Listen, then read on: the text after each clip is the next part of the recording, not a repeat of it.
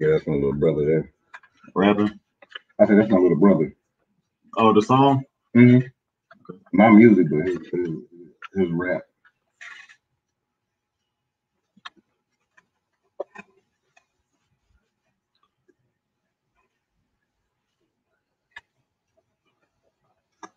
Yeah.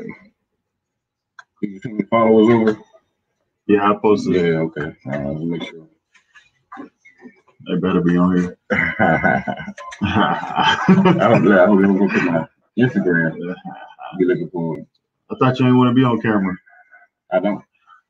Yeah. I know, it's a crazy thing, man. Yeah. And I know, so they'll be trying to record me after the show. If I'm on the live, and I want to do it. Yeah. You know. Like, that's so weird. I just don't. Sometimes, you know, it's bigger than what it is. It's bigger than what we are. So my thing is, if I can get the content out there to people, put your volume down.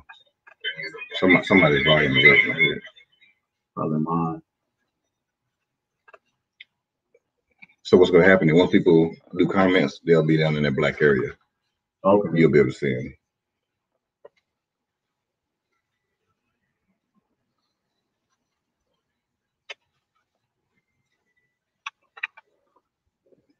Yeah.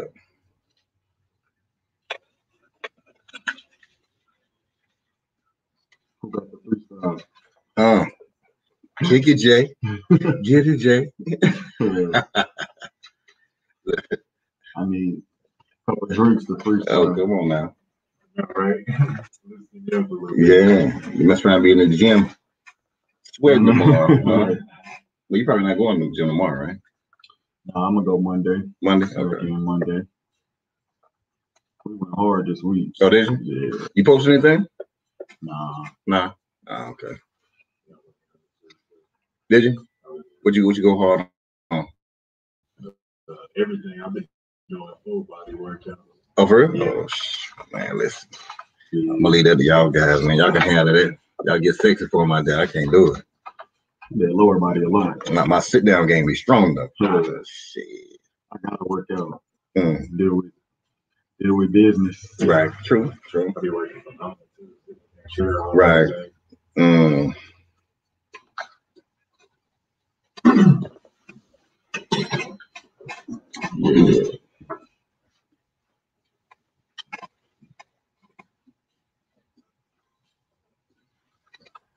Yeah. Yeah, it's starting to build. I think a lot of people know I usually be late anyway. I should start at 1911, but I keep it at a 1900. What's 1911? That's the, come on now, you know that's that year right there. But you know, I keep it to myself, keep it low. You know. Yeah, Ron, go send your people on over here. Tell them to come to podcast, Ron. You know what I'm saying? Go send them over. Bring them on in because we're gonna be talking about that thing today. Yeah. All right. As the room is starting to build, I want to welcome everybody to a special episode. This is episode 5 for 5 Cast. You know what I'm saying? You know that's a special thing, a very special thing. And so with that special thing, you know what I'm saying, I wanted to make sure, you know, so I got somebody here that's very special. And when I say that is this young man, I'll tell you, coming from the NFL to starting businesses, helping the community, being a staple in this community, board of directors of the Excellence Foundation, a model, TV star, you know, and I mean, you're probably going to see him in Hollywood here in a little while, you know what I'm saying, the way I'm thinking about it. I just want to give that little brief introduction. I'd like to welcome my special guest, Mr. Je'Ron Hamm. Yeah, I did it funky. Hey. Yeah, no, man. Je'Ron Hamm, he's in the building today. He's doing it big. Yes. Hey, I like to say welcome, man. Appreciate it. I appreciate you. I really appreciate you coming down. Yeah, man. I remember when you was telling me about getting all this together and to see it all come together and just what you did. It's amazing. So I'm glad to be here and glad to be on episode 5.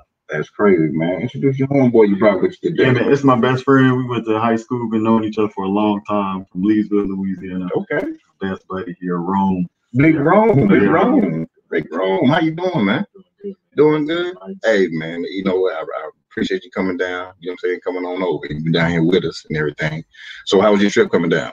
Cool. Was the weather kind of bad? I know you drove one of your trucks down. Right, Houston, it was raining, but yeah. So I'm here to pick up a trailer tomorrow morning. So grab a flatbed. So I drove one of the Freightliners down. Okay, it was cool. We got a governor on it though, so I only could go 65. Hey, well, you know it's funny when the boss is driving the governor. Yeah, then I was like, okay, because it went from 310 to 350. Maybe they won't like this. Hey, okay, cool.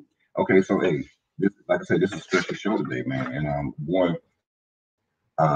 want to get the people know a little bit about yourself. Yeah, you know what I'm saying. Of course, I'm gonna ad lib a little bit and bring a little flavor to it, along with the flavor that you bring to it. And you know, just tell people a little bit about yourself, if you don't mind. All right. So something unique a lot of people don't know about me is I was born in Germany. Well, military background, so yeah, like Boris Kojo. Yeah. Sulzbach, Rosenberg, Germany. Grew up in Leesville, Louisiana, real small place. Okay. Like we had a Walmart, and the closest mall was Alexandria, about 40 minutes away. So, coming being in Houston and me living in Dallas, this is like the big city life. Come on now. But you know, so I was in the NFL, which you mentioned. In the NFL, funny thing, football wasn't even something I was interested in. I played because my friends. That was something that you weren't interested in, but you went to the league. So. I was playing the piano. My parents was pastors. Okay. I was playing piano. My boys was playing football and basketball. I always played basketball, but I went out to football with them, and I really wasn't very good. But I was on the team. Everybody could be on the team. Okay. So I was out there, you know, clapping for my boys playing. But as we got older, really my junior year of high school, I began to grow. I went from like 5'11" to 6'3". Hit a couple camps, caught the ball well at camps. My stats still weren't all that in high school. Right. But at the camps, ULM liked me. And so University of Louisiana Monroe gave me a scholarship. I went there, and this is a small school, so I'm not even thinking about the NFL still. So the league is not even a thought. No, I didn't think I thought you had to go to LSU, Bama, Georgia. Okay. I thought you had to go there. But we ended up having a year where we beat Arkansas. They was ranked top 10. Okay, Razorback. Yeah. Okay. Beat them. Then the next week we went into overtime with Auburn. Then about 2 weeks later, lost to Baylor by 5. So now ULM went from nobody to who is this? Who is this team? So like 4 of us went to the league from there, got opportunities. Okay. 2 of us, me and my old roommate, were in about 4 or 5 years. Okay. And so that's how I got in the league. Had a good season. Junior year was injured. Senior year, still made the league. So now let me before you keep rolling on me like that. So the thing I want to highlight is exposure, right? So you said Arkansas, you said Auburn, right? Right. So you played these guys who were nationally televised schools, right? And to them, y'all were easy wins, right? Oh yeah. To them, they're like, we know we're gonna kill them. Well, we played them to go get a check to fund the other program. So our basketball team, soccer team, we shared all the money. So we'll get 300, 400,000 for playing these big teams. Okay. So we left with the win and the check this time. But the importance of exposure sometimes. Right. And those opportunities. So even being, because you were playing for the school, did you look at it like, yo, we're playing these jokers, but I probably can show out because I know some scouts out here. Oh yeah. Did y'all look at it from that standpoint? Yeah, that team did, and that's why we were good. When we were younger, the older guys weren't really like that. It was like we about to go play Arkansas, lose, and get this check. That was the mentality. But we had guys who like, let's go win. Why not win and get a check? Right. And so we had a lot of talent. So we went in there just like, you another man like me. Okay. You know what I mean? And it turned out we went in overtime, I think, and won by 3 points. It was a big parade when we got back. It was a big deal. So it was fun. Then the following week they go into overtime with another big school. We had a lot of scouts coming to practice. Oh, okay, that's cool. Yeah. That's cool.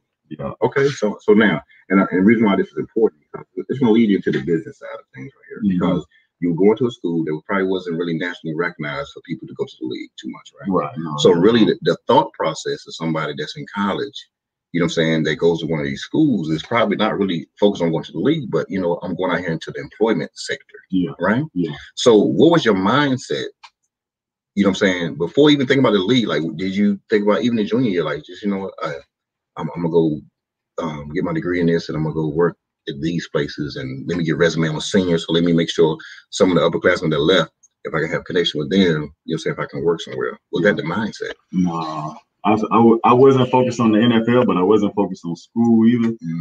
But when I started seeing them scouts, I really wasn't focused on school.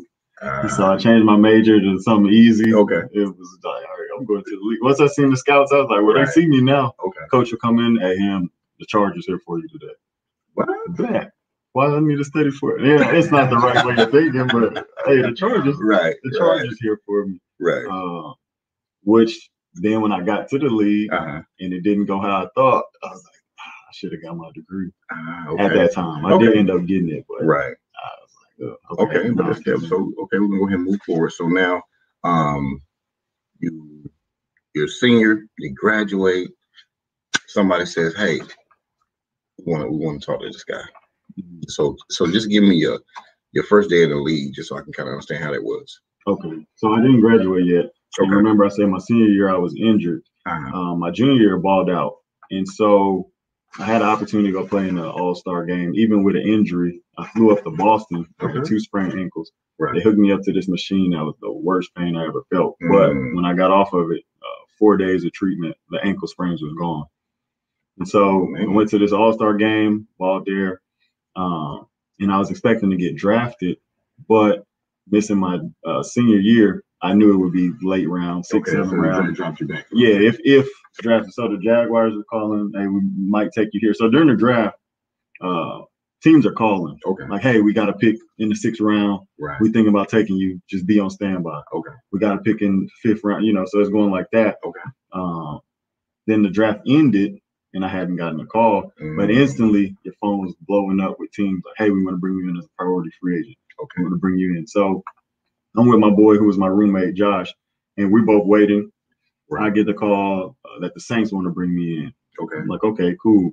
And he got a call right after that, Tampa. We're just chilling, barbecue, just chilling. And so I flew out the next day. It's like that. Get the call. And usually sometimes they'll wait a week, just depending on what week the draft falls in or what time of the month. But we both flew out the next day. And I get into the Saints locker room. I'm walking through the locker room like, man, this Drew Brees locker, and this Cameron Jordan's locker, and this Marcus Colston. That's when he was still there. But my coach, they had me in the tight ends room. I was like, wait, I'm a wide receiver. He's like, no, we brought you here to be a tight end. I was like, all right. And I'm just like, hey, I'm in here. They start having me like put your hand down and things like that. And I was like, man, coach, I don't play tight end. And he was like, yes, you do now. So get with it or get gone pretty much. So something that you didn't do ever, they'll just tell you like, hey, this is what we brought you here for. And you're not going to be like, oh, I'm going to do that. You just got to be like, okay. And so now you have to learn something or learn a discipline of something that, you know, against somebody who probably played this position their entire life. Yeah, guys who were in the league for playing DN going against a wide receiver turned tight end. And so that doesn't happen often. I was a big receiver. And so in college, people would say, like, you're going to be a tight end. But teams would call and be like, hey, we're looking at you for a receiver. So when I got there, they was like, well, we want you to be a tight end. It was a struggle, though. It was a real struggle. What do you think the hardest part about it was? Blocking. It was about blocking.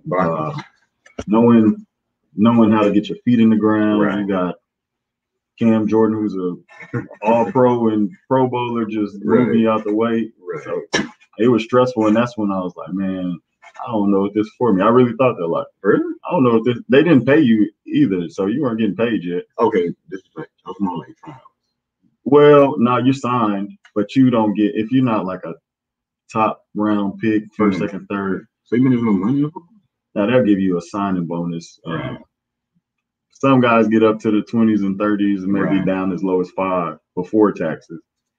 So I used to go to Lafayette to Ramon's apartment and Just be like, look, they ain't really paying us like that. Let's get a bottle of taco this weekend. So that's where we was at still. Oh man, that's crazy. Okay.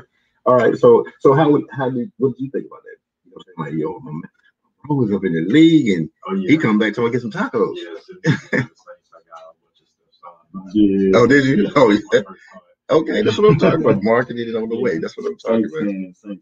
Okay, well, that's smart. That was smart. That was very smart. Okay, so now you're in, right? And like I said, the focus of this is really not you being in the league. I'm just trying to get everybody kind of understand the mindset. Right. Okay. All right, so let's go. You just went in the league, so now let's go to you're about to come out. No, you know what? Let's go here. When you started your first business, right? Mm-hmm. The one that I seen. What was your mindset and why did you do that? Pro ball? Yeah. Okay. So that was actually my second attempt at business. Okay, go with the first one. Yeah, let's go to the first one next. So I turned my garage into a gym, like a full gym. And I live in a nice neighborhood. So I was thinking, I'm gonna have all of the people in the neighborhood gonna pay me. I was in the NFL. Right. So my garage had the rubber floors, had a row machine, bike, kettlebells, full rack of dumbbells, full weight rack. Okay. Pretty much anything you can find in a gym, I had it in there. And it didn't go that way. So I put all this money into equipment, getting the AC and heater in the garage. Right. And it didn't work out how I planned. So that was a wash, but the league called me back. So I thought it was over. Okay. The league called me back. I went to training camp with the Seahawks and then the Chargers. Mm-hmm. Then that was over. I didn't make the cut then. Right. So then it was like, well, what now? And so a lot of people, not just athletes, but people, period, get into a what now when you know something for so long and this is all you focused on and this was the big success story. Right. Now it ended. So now it's what now? Right. And I went into a point where I kind of wanted to just chill from social media. I didn't want nobody to see me. I just wanted to chill while I figured things out. Right. And so in research, I see people talking about trucking and I'm still not doing the research, but thinking that costs too much to get into. If I do it and it doesn't work, then I'm just wasting more money because I just lost money on the gym. Right. So I was like, semis probably cost $100K. I'm looking at prices. I'm not thinking used or anything like that. But I came across Hot Shot. Okay. I was like, well, I know I could drive a dually. Right. I know I could drive, handle this trailer. So I went ahead and got into Hot Shot. I just researched how to get it started. And one step led to another. And then before you know it, once you put that insurance down payment down, you're in too deep to back out. There's no back with that insurance. Down payment drops on you. You put that in and I just rode with it. And originally I wanted to hire a driver, but my boy was like, you need to drive. You need to understand what the industry is like, what the road is like. Although it's Hot Shot, you still know what being away from your family is like. You still know what it is like to drive on I-70 in the mountains and things like that. So then the way that the money was, I didn't really know what I was doing initially. So I'm trying to come home every weekend, losing money. I'm glad that I did drive and understand because now in business, I'm still in the same industry. I know mistakes to help other people. Like, all right, look, don't do this, don't do that. So my thoughts with trucking was just getting into some type of industry that I knew I could scale over time. Training, I'm gonna have to be there. I can't hire another trainer to be me. I can hire a trainer, but they won't be me. So, with trucks, I'm like, okay, we can add another truck and add another truck and continue to grow the business. So that was my ideas with that. Okay, so but what gave you the mindset to do that? Like, did you not feel like, I'm gonna be in the NFL for the next 9-10 years, so I'm not gonna worry about it? Because we see a lot of pro athletes within the league, whether it's the NBA or NFL, they think, okay, I'm gonna be in this forever. Right. And so money is just gonna be chain. I'm not gonna worry about it until it's time for me to get out. So what made you really think about, having an exit strategy before it was even time to exit? So I didn't have an exit strategy. January 1st, 2017, we were about to play the Seahawks. It was the last game of the 2016 season. It was January 1st. I went up for a ball and came down and my leg snapped. So like where it was dangling. And it didn't hurt. I just like, who ran into me? I didn't know it was broken. So I tried to stand up or get up and I looked and the leg just hanging. And there's like, just stay down, man. And so I'm sitting there like, dang, I was about to play. And so for people who don't know, when you're an undrafted player or like late round, you get money for every play you're on the field. It's called player performance. And I was starting that game. I knew I was about to get like 50 snaps. So I was like, I'm about to get this player performance. Season, you get the check in like February. It'd be like $40,000, $50,000. Okay. So I was looking forward to player performance. So when I was down there with a broken leg, I was like, dang, I'm not getting player performance. You ain't worried about the leg. You just, I was like, yeah, this will heal up. But I ain't that getting check player is not performance. coming, right? Yeah. Man. And so my thoughts there were, okay, it's the last game anyways, off season. I'm going to heal up and get right back to it. It didn't work out that way. So I still had the mindset, I'm going to be in the league forever. I'm going to heal this leg and get back right. Get back on there. Okay. But throughout rehab, your body changing, you know, you walking different. So things are thrown off with your body. Right. Anybody who goes through injury, you know, you overcompensate here, overcompensate there. So when teams didn't call when I expected it, it's like, well, what next? When the training didn't go how I expected it was like, what next?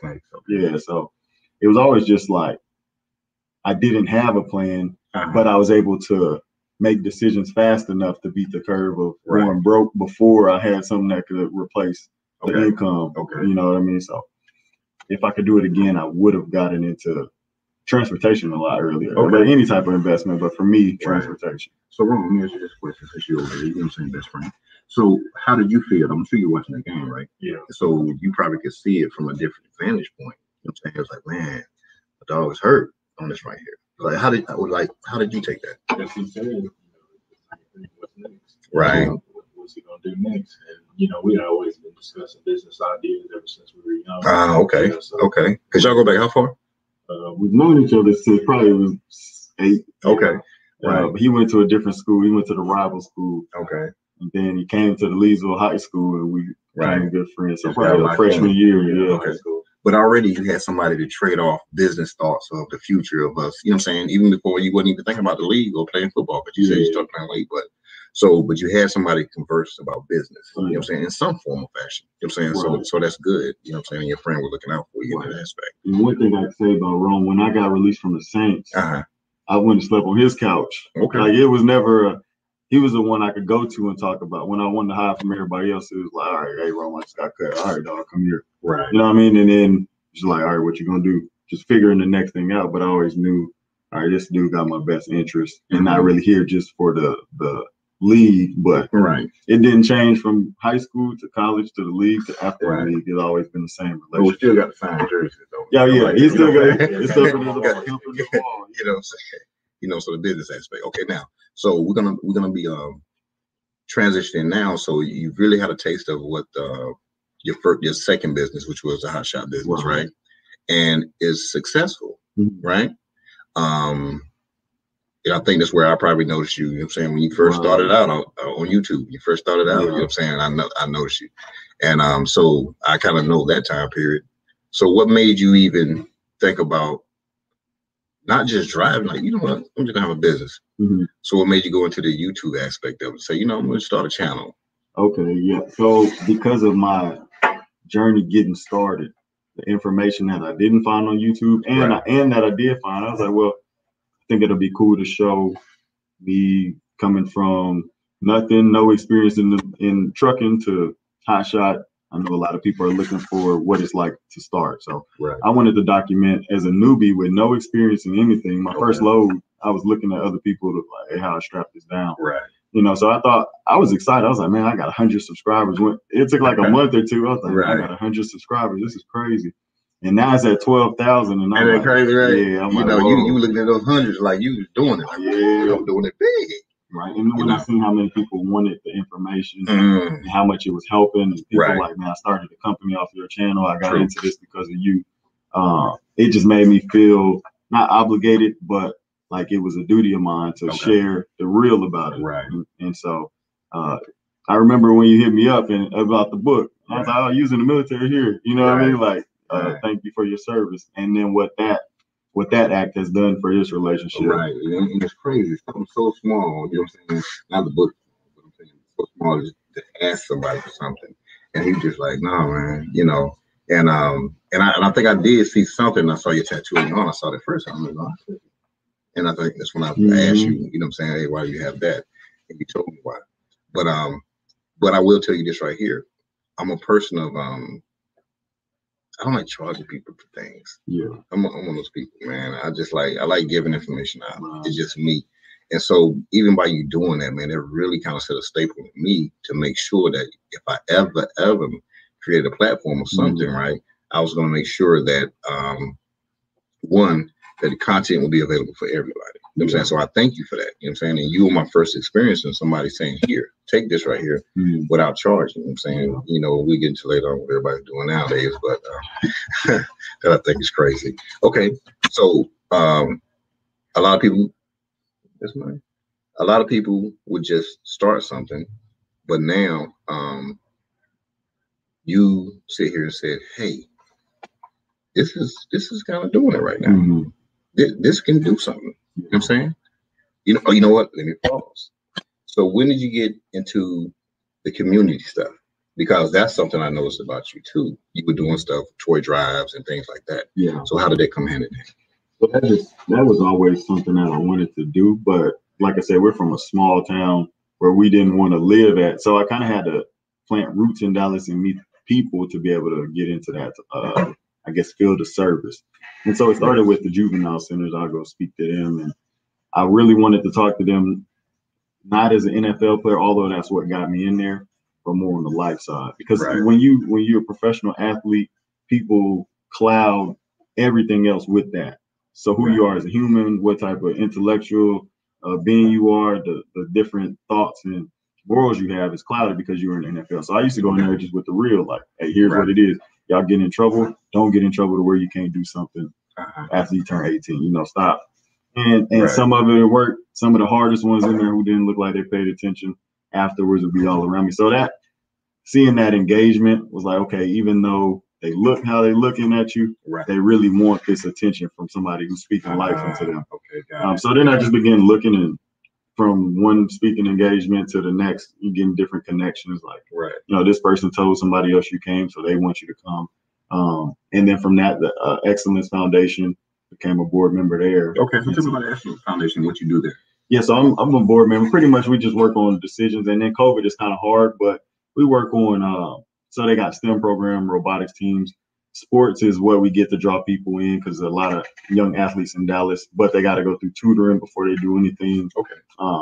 The CEO is a CTO for an engineering company, so he got the whole technology side going. That's great. And so it's really like a full circle. You can get your athletics, but also your education, and then opened up to not only a CTO, but an engineer, someone who's been working in for General Motors at a high level. So these are all different people. We got a venture capitalist in there, a financial coach, me and a professional athlete turned entrepreneur. Right. So now, whereas a kid might only see the professional athlete, they see what you talked about earlier, exposure. Okay. I don't even know what an engineer is. Tell me more. I don't know what a venture capitalist is. Tell me more. So pretty much the board comes together and comes up with ideas that we can do different events to be able to just market the different things that are available to the youth of Dallas. And so, and that's great. And that's why I highlighted that point when you were in college, you know, the exposure of playing Arkansas and Auburn. Because what happens is with these kids, you know what I'm saying, the individuals who never seen an engineer, wouldn't know what an engineer was, you know what I'm saying? To be able to be in front of, be able to talk to on a day-to-day basis, you know what I'm saying? See people from different backgrounds, you know what I'm saying, different professions, like that is something that can spark something in some kids, you know what I'm saying? And so, and that's great. And so by you even being, you know, a draw of, okay, he was a pro athlete, he's an entrepreneur, he's a businessman, like that's amazing to a lot of people, man. It really is. It really is. I'm sure a lot of kids tell you that, right? Yeah. So like I said, the pro athlete part brings them in, but it gives me the chance to tell them about more. Because chances are the kids, all of them can't go to the league. True. So what will be next? And they get to talk about their what next before they're forced to. Right. So what are you going to do after high school? Right. And so they like the sports part, but I try to tell them and drive home to them that what I did after that is really when life began. And so hopefully it's sticking with them. I remember my coach used to tell me stuff that at the time I didn't listen to. And then now as a man, I'm like, that's what Coach Williams meant. Right. You know, so that's pretty much, I'm just trying to pass that along like he passed that to me. Right. So how do some of the kids take it when you probably tell them, like, listen, man, everybody doesn't make it to league. Mm-hmm. So, kind of focus on your books or focus on something, you know what I'm saying? Because it's not guaranteed you're going to make it. So how do you see some of the kids take it? Because I'm sure some kids, like, that's their only thing they've had on their mind their entire life. Yeah. They're receptive usually. And I don't know if it's just because I'm there and they're trying to be respectful. Right. But what I say to them, I'm sure will come back to them at some point in life. But they're usually pretty receptive. You do have some who really don't believe, and it's not even being an athlete. They don't really believe that there's anything for them outside the streets. Oh, okay. Got it. We're not working with privileged kids. We're working with kids who come from some rough background. Okay. And so privileged kids their parents could pay for club. Right. Their parents could pay for because something. they have exposure. They got exposure. They got the network. We're giving free camps away to kids in South House to get them around athletes and engineers and things like that. Right. So you do see some who just, and I won't say they're lost causes, but it appears that they probably lost hope in anything other than what they know because of exposure. Right. So when we have our events, we try to take it out of the area, put it in places that they probably haven't been to. Okay. Got it. Bring people around that probably wouldn't see without us doing it. Right. And now that small 4-hour window opens them up to a whole nother lifestyle that they weren't seeing before. And definitely, it allows them really to focus on everything there and not be, part of their normal environment, right. And understand everything they normally see. You know what I'm saying? So let me ask you this, Ron. So as your friend comes through this transition, you know what I'm saying? He's showing that he's the ultimate businessman, things you guys have discussed for years, and you're watching it just transform in your eyes. Like, what did that make you do? It motivated me. I want to get it. Okay, talk about it. He's doing all this. I'm starting to, become interested in the trucking game now myself. I'm starting to ask him questions, starting to do my own research. At this point, we start having business meetings. He starts breaking down to me what his, operations are, and at that point, that's when I was interested in investing. Oh man, that's great. That's what I'm talking about. You say more education, more literacy, you know what I'm saying, and things like that. And of course, you got a great cast of individuals you're with up there in Dallas. I see the times I get to look at Instagram and I see you working out in the mornings every morning, Big Wick doing his thing, you know what I'm saying? Shout out to him and his service to the military. You know what I'm saying? I've seen him with a flight suit on, so I don't know what branch he was in. Yeah, so the Chad is the CTO. Okay. So they design military aircraft. Okay. So when he had that on, it's to go show the kids like what it's like to be flying them. So whenever you see military planes, that's a whatever, we design that. Right. Like, okay. That's what I'm talking about. That's a good thing in my military service. I'm an aviation guy. I'm saying I was a helicopter mechanic. You know what I'm saying? And so the thing about it is USP's Black Hawk. So I was a helicopter guy. What they call us, you know what I'm saying, just flying around and fixing it with brakes, you know what I'm saying, and shooting out of it, and you get shot down, you gotta fix it and get them out of there. So just being in aviation was a great thing. So the whole aeronautical field, and a lot of us, we go to Embry-Riddle, we get a professional aeronautics degree. That's one of the things we do, just being in there, you know what I'm saying, because you're in aviation, it's kind of simple. But so that's great. But I do see a lot of the work that he's doing up there, and I think it's a great thing, and I think it's great, like, once again, exposure, and exposure is probably going to be the main point, one of the main points as we talk about this evening, because I think a lot of people, you know what I'm saying, not in situations where they can have exposure. And I think if people are in those situations where they can have exposure, it will open different things up in them. I mean, would you agree? Yeah, I would say also a lot of people don't put themselves in a position to have exposure or to be exposed by sticking to what's comfortable. And it's very easy to get stuck in what's comfortable, but being able to put yourself in a vulnerable position, knowing you always got what's comfortable to go back to. So why not step out on faith or step out on the limb or whatever you want to call it, to put yourself around people who could help you. The worst thing that could happen is they can't help you. True. The best thing that can happen is they say one thing. There's been conferences I go to where one thing might have been said. I'm like, I'm about to take that back to my business. I'm about to take that back to my life. And so now exposure is not a one-time event. It's a stack of events. I got exposed to this person. They said this. They said they do this. And you got to kind of formulate your own rhythm or system. But a lot of people fear trying something and failing, so they rather just fail continuously. Right. So, what's your thoughts, Ron? Yeah, absolutely. Like you said, a lot of people are just afraid. You know, people are afraid to take those chances. They feel vulnerable.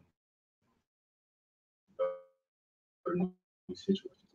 Right, because it's not always a win. You know what I'm saying? Yeah. People really think in business, you know. And sometimes I think some of those unwins, some call them those, right? They're not failures. Those unwins, you know what I'm saying? We learn something, it's growth. You know what I'm saying? I don't mind failing. Trust me. Right. Because if I fail, I just look at it was a growth opportunity, right? And so if we look at that, we're always talking about getting better. You know what I'm saying? You know, and I'm gonna probably keep saying it, man. It's just the things y'all are doing up there, man, is amazing. You know what I'm saying? I see the look in the kids' eyes, you know, when they're doing stuff and it looks like they wanted to be there, you know what I'm saying? But they don't really understand the exposure that they're having, like the great men, you know what I'm saying, that they're around, you know what I'm saying, the great women they're around, you know what I'm saying, and what these people do and what they bring to the table. Right. How many days of the week are you, I'm sure that you're impressed, you know what I'm saying, from a business aspect about the people that you're exposed to every day, even from being with the Excellent Foundation. Right. And so, like you said, our day starts. Me and Chad link up, and Ron would too if he lived in Dallas. But me and Chad link up 5:15 every morning. Drive 35 minutes to our gym, owned by Melvin Sanders, who's played for the Spurs. He's another part of my network out there. In the morning, you see the people who are up grinding because they got to go handle business at a certain time. You see CEOs. People pulling up and we're not pulling up in business or anything, but you see the people around. You can though. Right. But anyway, they're in Highland Park. They live in Highland Park. But you see like these housewives coming, diamonds all over. Like, what is your husband doing? I asked, what do y'all do? Oh well, we own spas all over the place. We own medical equipment, things like that. Exposure. And then you get to have these type of conversations with them. Well, what was your thoughts? How'd you get started? And so the people around that gym, you got motivated people. Nobody who's unmotivated is going to be up at 5:30, or in the gym at 5:30. So that drives you. Then once you create your own mark in there, people expect to see you. So if you miss a day, not only is your circle holding you accountable, but the people who are watching you, and you realize how many people watch what you do when you put yourself in the position to be somebody to be looked up to. So we're there 5 every morning or 5:30 every morning. For 2 weeks, if we miss a day, they're like, where y'all been? Right. It's like, I didn't even notice you noticed me in here. Well, yeah, you missed one day. And they were using you as a notch, and you motivated them. You know what I'm saying? And they will look forward to that because y'all were holding them accountable, and y'all didn't even know it. You know what I'm saying? That's crazy. So now we know that. So now we go in there, and we're the only ones in there with no trainer. Everybody else has it's a personal training gym, so it's a bunch of individual trainers. Okay. But I was in the league. I don't need a trainer. So we go in there and do our thing. But just being able to be around those people and for them, the people I feel like I'm getting exposed to look for me to be in there and to be a part of their daily routine is amazing. That it's grown to that. They don't know anything about football until I tell them. Right. Yeah. So do you think that it makes you it has made you a better businessman by having these different exposures, you know what I'm saying, to these people who you can sit here and ask, because evidently you had the interest to ask, hey, what do you do? You know what I'm saying? Evidently was some point of, you know, I can get something from this. I can take something from this conversation, you know what I'm saying, and make myself better. Do you feel like that happens to you? For sure, because I go in and I talk proudly about my business operation. And then from that conversation, somebody may be like, well, my buddy has a dad who does construction and they always need equipment hauled. Or I had a call today, a luxury Peruvian handcrafted furniture, and they don't like their shipping solutions now. And the dude in the gym seen me and was like, hey, let me reach out. I heard you talking about trucking one day. Right. And so in that aspect, yes. And then also just with growth, because there's some things I haven't heard about that somebody with a multi-billion-dollar company has. Right. And so I learned something today. It was level of effort. Okay, talk to me about that. So I was in the car with Chad, and like I say, he's up with the engineers and building all different type of things, and they were having a meeting, and someone asked what the LOE was. So I was like, what does LOE mean? And when they're creating these things for other companies, it's the level of effort. So outside of everything that the final product, what's the level of effort that I have to put in to create it, because I'm charging for that. Okay, got it. So the LOE might have a different price if I got to do more work. Right. And so that's just something I've heard. I was like, what is LOE? Right. Stuck with me. So now I could put that in. Hey, this is my LOE. Right. This is my rate. It's LOE. Right. You know. And if we take it down to simplistic terms, it's like that. Okay, this particular thing that weighs this amount, and it takes more of my trailer. Right? LOE.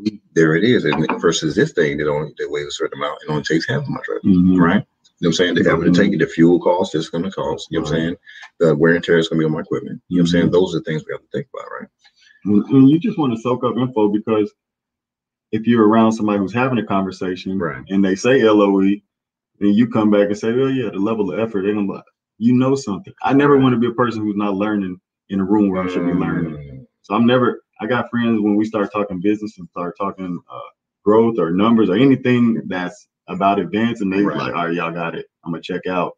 Hit me back when y'all talking about working out. And I'm like, why wouldn't you want to get in on this conversation of stuff you don't know? Well, because I don't understand it. Well, how are you going to understand it from the sideline? Right. And wouldn't it be a better reason to stick around because you don't understand it? Right. That goes back to the fear, though. I don't need to know that. If I know what's available to me and I don't accept it, then I know I failed. If I don't know what's available to me, then I don't feel like I failed. Okay. Oh, that's crazy. What you think about that, Ron? You got to be willing to work out your mind as much as you work out your mind. Right. Yeah. True. And so many people that won't do that, and so that kind of leads to the piece I'm saying, where a lot of players come out of the league, whether it's NBA or NFL. A lot of them, they're like at a stop loss. You know what I'm saying? And I'm sure you've heard that, and you see it continuously, right? You know what I'm saying? Why do you think that is the case? Identity, because their identity is wrapped into what they're doing. So if you start playing Pee-wee in junior high and high school, college, NFL, let's say your whole life you've been either around football or playing football, and then it's over. I've been identifying as a football player this whole time. So now what are people going to call me? And you'll see it quick when the league is over, the phone call stopped, the messages stop. So now not only are you lost, your identity is lost, but your self-esteem is hit because people don't look at you the same. Right. And to not know what else there is available or to attempt, a lot of people just say I'm a football player and I don't have it anymore. So I'm chilling. And it's unfortunate. And you would think that the drive and the type of work ethic that we build in the league would create more tenacity when you get out. It doesn't. It's guys who go from working hard in the league to chilling because they want to go either in hiding. They're embarrassed. It's really weird. And I tell people this, you almost get more like bad looks or like, oh, pity for going to the league and getting cut or getting out the league than you do for never going to the league. It's like, when I get out the league, people are like, oh, it's going to be all right, baby. I'm like, bro, I'm not even feeling that way. But like I say, their identity's lost into what they were doing and not into who they are. And so I've known more than a few athletes that have finished with the league, particularly the NFL. And they were on high times the whole time they were in the league. I tell you, their little brothers, people around my age, and they come back, they ride in the cars, and mama stayed in the big house, and it's so sad that I will see some of these guys. Their mother go back to their other house, the original house or an apartment, and the guy's working he's the coach, assistant coach in high school. You know what I'm saying? And because they probably had such a big head before, and now they're deflated, and it seems like it's nothing they can do. And that's what I was exposed to. You know what I'm saying? Me just coming up, I was exposed to that. And so I did think it was sad, I guess. Like, hey, man. So I do have a question for you, Ron. So when you were in the league, did they have anybody in the league that's trying to let you guys know what comes next? Yeah, they do. But you on high times, you're not trying to hear, especially when you're a rookie. You feel like I'm a rookie. I'm finna be in the league. I'm finna make 10 million, 20 million. I'll be straight. Like, I can afford to buy this car right now. So they do have people come in and try to teach you certain things, but you're not really trying to listen because you're going from a college paycheck to $15K a week or something like that. Yep. Man, that's really sad. Ooh, that's gotta be. So, what do? Do you reach out to some of the guys that are still in the league and and try to help them out. You know what I'm saying? Just knowing that you were, you know what I'm saying, a former player. So a lot of guys who I don't know in the league or who are getting out will reach out to me about trucking. They come across the channel, and me being a former NFL player is our connection. Right. But when I was in the league, I didn't create as many relationships as a lot of other guys. I'm a very small circle kind of guy. So it was never about football. If we could connect on something outside of football, then you my boy. So like Rome has met my boys who've been in the league, and it's a very small group. Even our high school friends groups or our college friends group, we're a small knit group. Right. If somebody reaches out to me, old teammates, anything like that, then yeah, I'll tell them what I got going on, but I can't put the drive in them to go do it. Just tell them what's available to them, what I know is available to them. Right. And it's on them to still make the leap, but you got that fear of, now I'm out the league. Do I really want to use some of my last money to try to make this business decision?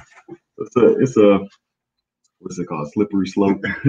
I still don't know what that means, but I think it works right here. Right. It's a slippery slope. But where I can, yeah, I do help and try to let them know.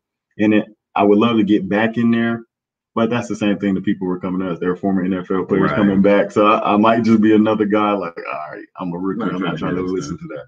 But I think one thing that I did well, and I think Rome could speak better on it, when I was in the league, I never changed up much. If I had a good time, maybe our clubbing days got a little better, but it was still with my boys.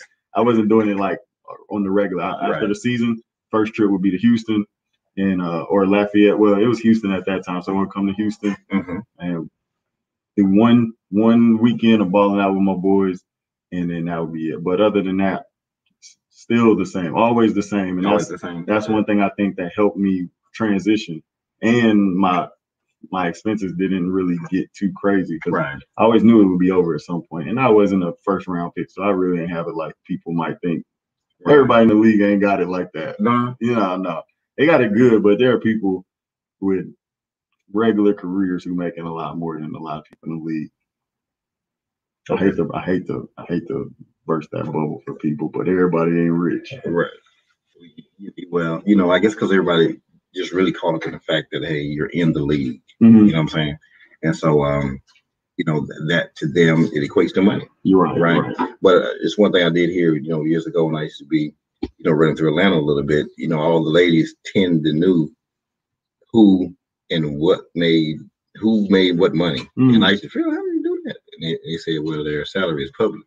And so I guess they would Google people, or see what their contract was, or see what their signing bonuses were. Right. Or net worth, which all that stuff is inaccurate online. Because if you go to practice squad or something like that, or you get released, you're not getting paid for that. Your contract's still posted though. So it looks, it still says your contract for 2018 is $1 million, but you might have got cut week 1. So you're not getting that. You're getting week 1's check, and that's it. Off season, you don't get paid unless you got like something special in your contract, like which you usually get that second contract. But most players, I say 85% of players aren't getting paid much or at all in the off season. Okay. So is it in the NFL? Is it a check per game? Is that how it works? 17 weeks, 17 checks. Are you serious? Do you know any players who were living from check to check? Yeah, for sure. Players go off season, then you got 8 months of getting a little bit of money or no money, depending on what time of the year. When you go to OTAs, they give you like a few hundred a week, 700-800 a week. So you go all this time, you done built a lifestyle off of 4 weeks of checks. Right. You got 8 weeks of reality. And that 4 weeks spread, you're not really managing it right. Or, you thinking 17 weeks, I'm getting this every week. But most people don't make it stretch across 12 months. And so financial literacy is tough when you're getting a bunch of money thrown at you at one time for a lot of people. So do they have like a lot of financial people? I'm only asking this because it's going to come back into the business side when people get out of the league. So are they preaching financial literacy when the guys come in? Yeah, they'll have those classes with you, but you're still on you to find your own financial advisor and things like that. What you find is a lot of people have trust issues with financial advisors. Okay. So it's almost like you get the money and you want to hold it, but you let a little go, but you want to hold on to it. You let it go on stuff that it has to go on, but not necessarily, I don't want to trust this person to manage my money because they may do what's in their best interest. Right. And not mine. And so a lot of people don't trust financial advisors. They don't feel like they have enough to invest, but they still have regular bills that takes it away. So you're in a position where looking back, me personally looking back, I came from no money in college anyway, so I might as well have done things a little different. There are some people who never realize that, unfortunately, and just keeping it real, you know. And I don't really judge them because I understand what it's like. Everybody says what they would do. Okay. If I made this, I would. Okay, make it. You know, go make it, and then see if that's what you really would do. Because that fear sets in.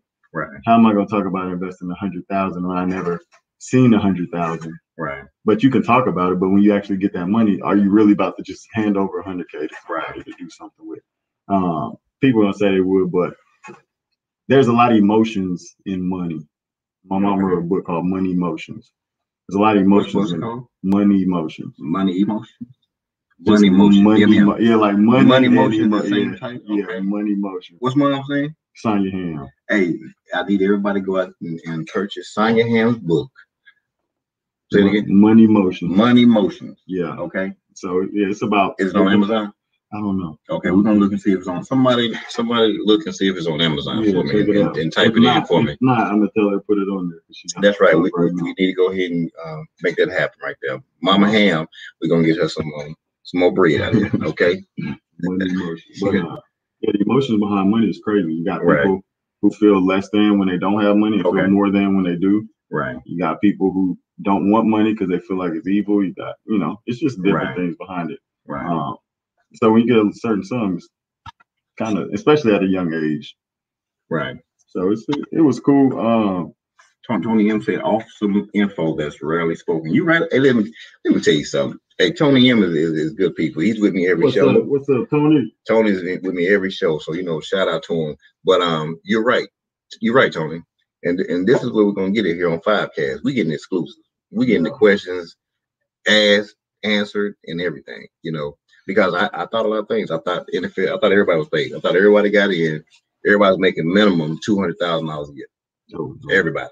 The kicker, well, not the kicker, but anybody. I don't care who it is. I'm thinking everybody get 200,000. I'm thinking everybody driving Maybachs and big mansions. Nah, you gotta remember taxes. You getting hit hard. So going to the charges, it's like we're gonna charge you. Rivers was most taxpayer one time.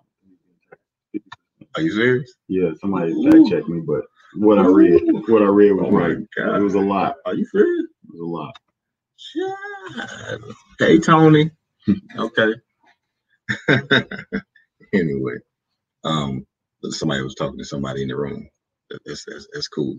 Okay, but so from the business sense of the NFL, understanding that and how money flowed and everything, do you think that made you a better entrepreneur, businessman? Yeah, because you learn to not spend before you know where the next money is coming from. Okay. Because in the league, we think we're going to be in a long time, but you don't know if you're going to get cut today. You don't know if they're going to come tap you and say, bring your iPad. That's how it works. So that's how it works. I mean, there's no gates or nothing like that. It's just straight up. Yeah. You might have practiced, you laughing with your boys, and somebody tap you on the shoulder and say, somebody to show hard knocks is real. Oh, yeah, facts. So it's real. Yeah, we need you to bring your iPad. So I think, in business, because especially seeing a large sum of money at one time before, seeing it again, I'm like, okay. Right. Especially, in transportation, you got to worry about overhead and breakdowns, things like that. So I'm even more cautious about spending anything. Right. But just understanding money and understanding that it can come fast, but it can go fast. And so I think having that kind of financial responsibility and due diligence and studying where to put it, how to save it, where to invest it, and things like that helped me a lot. Somebody told me, say, what's the name of the book again? Money Emotions. Money Emotions. And what's my name again? Sonya Hamm. That's what I'm talking about. Sonya Hamm. Listen, Sonya Hamm got the book of the, I put out a hot book today that I purchased today. My girl Legacy Blue, she just came out, just retired 34 years in the Air Force. She wrote an amazing book. You know what I'm saying? I bought 10 copies today, and they'll be delivered Monday, and I'll be giving out 9 copies because I'm gonna read one of them Monday night, and then I'm gonna have her on the show Thursday, Friday. Oh, nice. So that's how we're doing it. Yeah, we got to go hard. You know what I'm saying? And anybody's calling in, they're gonna have to buy 10 books. You know what I'm saying? That's how we do it because we have to support businesses, right? That's what and if we all do that, I'm trying to tell you, we go to the moon. Yeah, right. Sure. That's what we have to do. Okay, so now, why transportation? Do you, as an entrepreneur, are you only stuck with transportation, or are you looking at other things? Talk to me. Other things for sure. Because as we all seen when COVID hit, transportation slowed down a lot. Okay. So there are other facets of transportation, brokering, and things of that such in the transportation field. But then I always want to get into real estate. You just got to realize real estate is slow money. Rental properties is slow money. You got all the new things coming out with wholesaling and Airbnbs and things like that. Okay. I got investment portfolio as well, and that just sits. So that's not really an active thing. But I'm constantly looking for more because I'm the type of person that can't get stuck. I don't want to say I mastered transportation, but I know I'm pretty good at it. You know what I mean? And I'm sure there's more to learn, but it doesn't require as much energy as when I first started. So now what's going to be the next thing that requires energy that just has me at the computer researching all day? The other stream. That next thing. A lot of streams have come for transportation though, because outside of the trucking side, we got the ebooks and then the mentorships and things like that. YouTube as well. So those little, that money adds up to. I tell people all day, them 3s and 4s. Oh, I love doing math. You know what I'm saying? I was just talking to somebody today, man, great friend of mine. I was telling them, I said, hey, growing in business is like a calculator, right? You got to look at everything as you just pushing the plus sign. And you know you're going to push the equal sign. You know you're going to push it. But as long as you keep pushing those pluses, I'm telling you, the plus is going to be 100. The plus is going to be 200. It could be 50. It could be 3. It doesn't matter. But at some point you're going to push the equal sign. Yeah. And it's going to amount out to everything. So you just keep pushing toward it, right? Okay, so you got other revenue streams or things set up to become revenue streams, you know what I'm saying, which is great. And you're not trying to look at things to be like a one-trick pony when I call people. Or I call things when people just focus on one thing. You know what I'm saying? That's almost like the athlete focusing only on the sport and knowing that the sport is going to end at some point. I even say it even from a military standpoint. Some people get so caught up in the military, which is great, you know what I'm saying? But okay, it's going to end. You know what I'm saying? And that was your only lifeline, where the same money that was coming in when you were in is not going to come in that same way. You know what I'm saying? You need to focus on something else or create something that can generate, right? And it doesn't have to be something that generates a lot. Okay, here's my philosophy. I'll sit here and think of something, right? Because sometimes people consider themselves as a business person, an entrepreneur, or successful entrepreneur. That's the kind of 3 classifications I put people in. You know what I'm saying? And the reason why, because you can be in business and work for some company and be very successful and make thousands of millions of dollars. You know what I'm saying? And because you're a great business man, you know how to manage and all this stuff like this. Then you can have entrepreneurs who everybody probably aspires to be an entrepreneur, but a lot of entrepreneurs, face it, do not make any money. Yeah, why is that though? I don't know.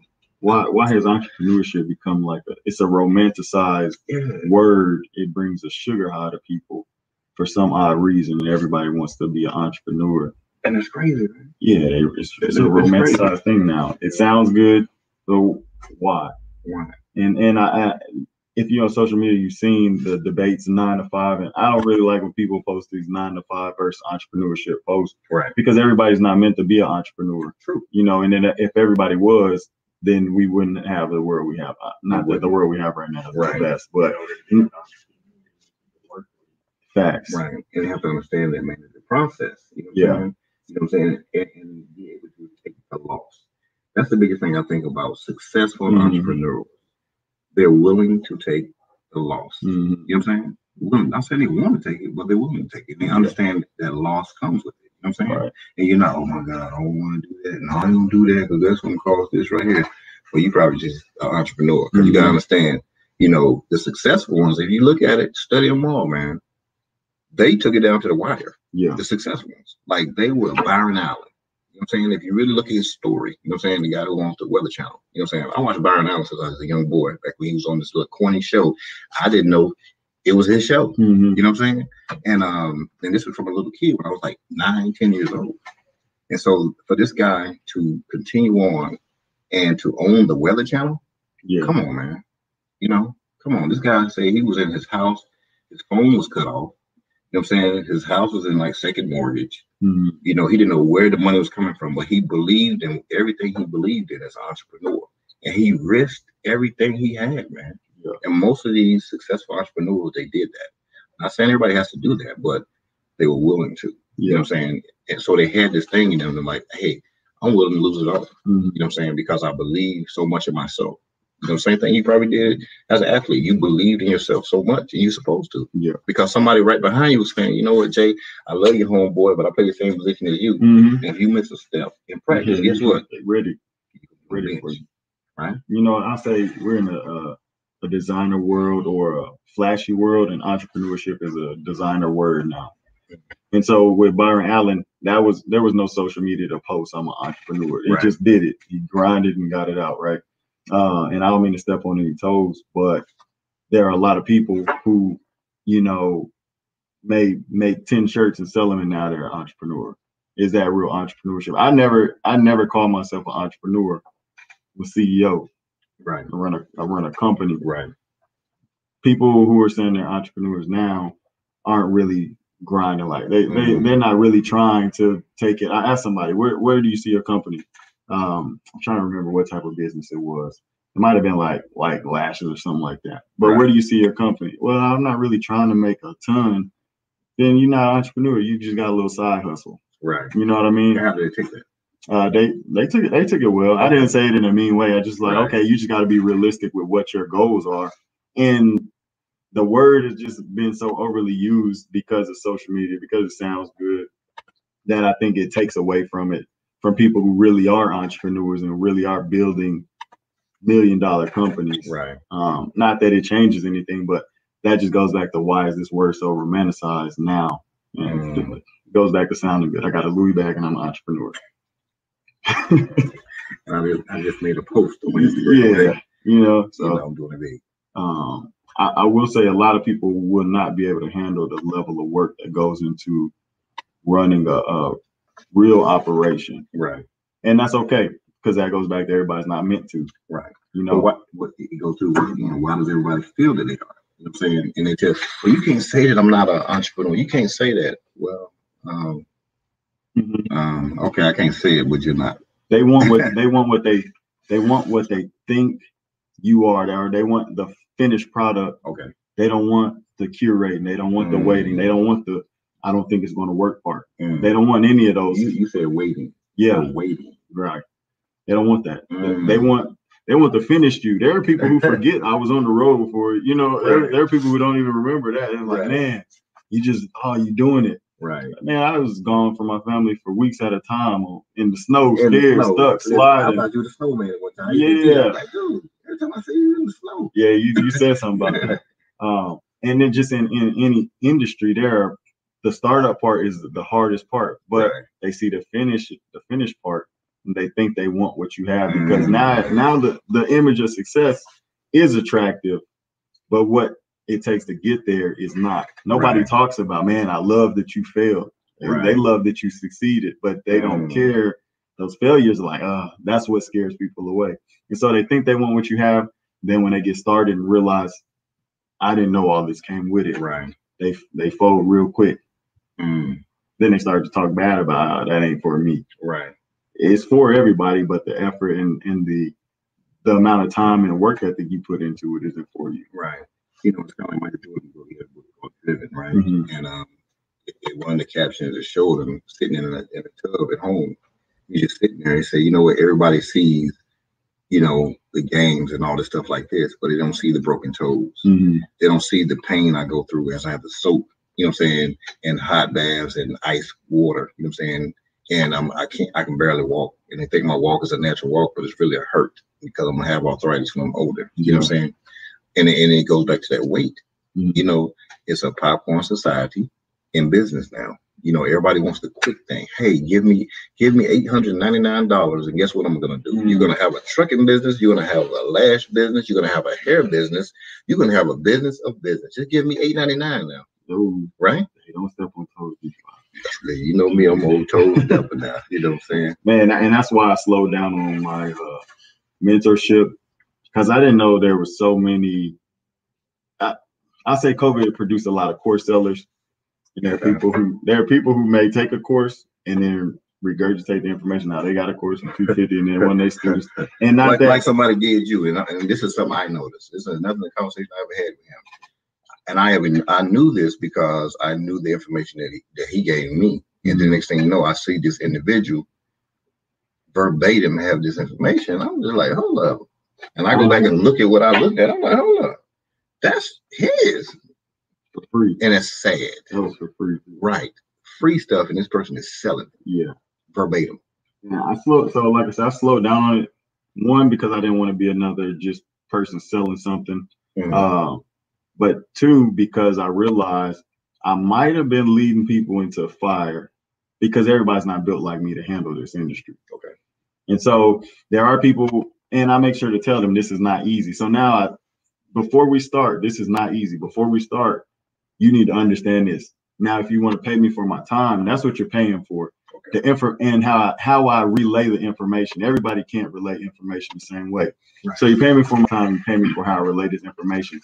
Your success is not on me, because it takes things outside of the steps to be successful. Right. The steps get you started. Okay. What makes you successful? And then you got different people who offer services to help you. But at some point, you have to be able to know it. Even if you outsource it, you have to be able to know it yourself. Right. So I think people get in, they see, and somebody's told me I make it look easy. I don't post everything that goes on, which I'll start and I'll talk about in the videos, because I think people think, oh, the trucks never break down or nothing goes wrong. Right. That's not the case. We just had a tire situation today. Okay. I'm just built to handle it quick. Right. Everybody's not. People panic. People get under pressure. People can't lead. And so I don't even think twice about posting this stuff. It's just tire down. Let's get a new tire. I don't think like, hey, this is the reality of trucking. Right. This is the reality of trucking. And so that's why I had to slow down on just saying this is how you get in. I had to start also telling this is how you stay in. And if you're not built for it, then maybe you shouldn't jump in. That was nice right there. So this is how you stay in. Yeah. Don't pay me until you know that this is the risk. I don't want you to pay me. There was somebody out there charging a lot, not even telling the people that they can't get a truck without having a CDL or some type of financial history. So people paying thousands for this course, go try to get a truck. Right. And they can't. Oh, well, we left that part out. Right. Because they're selling it. Oh, yeah, you can have a truck come and get it without a CDL. Don't even worry about it. Do it from your living room. You don't have to do what? For real? Yes. Yeah. Come on down here and give me this $2,000. I'm gonna give you Wolf Smile. Right. The Wolf Smile people, right? You know. And I hate to say it, because there are people. Say it. Come on, got this on 5K. Because we gotta protect, right?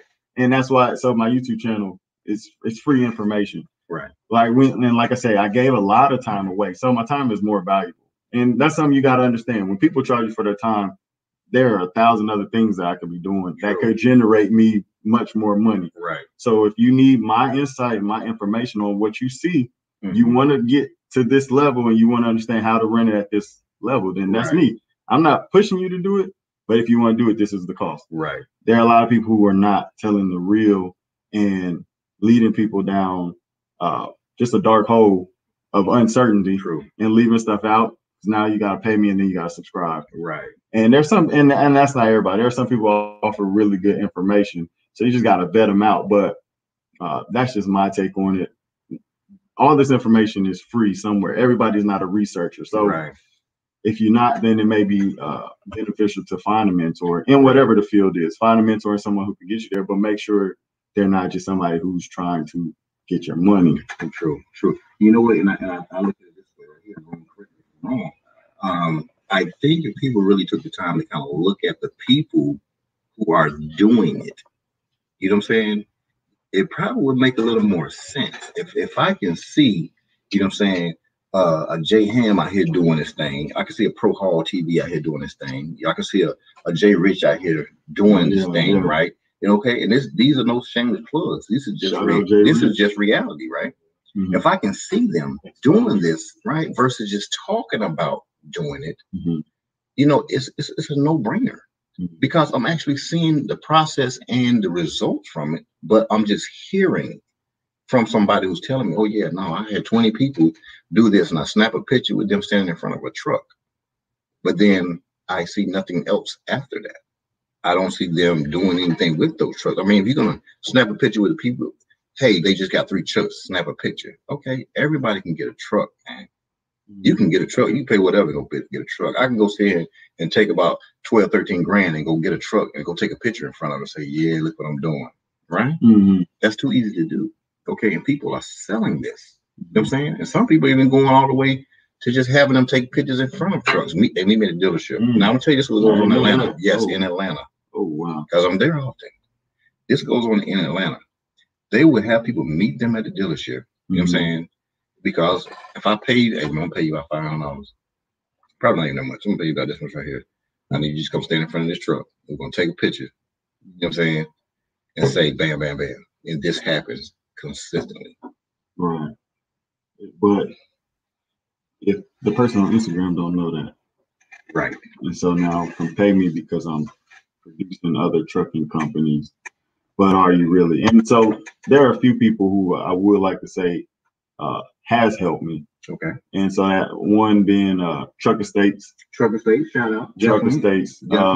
And me, I'm super iffy about people. So how open he was to me, I was kind of like, I was cool, and then I was like, I don't know. Right. But he's helped me a lot, and it's just off the rip. And I could research anything, but I know if I need DOT information, right, he's gonna help me. Blue Collar CEO helped me. Okay, Blue Collar. He got right out there in Alpharetta. And so those are some of the guys who, like, I know they got the info and they not trying to bust heads. Sometimes it may be free, depending if they have a conference. True. Like I said, people's time is valuable. So definitely. I don't mind when you are doing it though. You're doing it. Like you said, I see Marcus, that's Blue Collar. I see him doing it. Right. I see Truck Estates posting all this free DOT information. Right.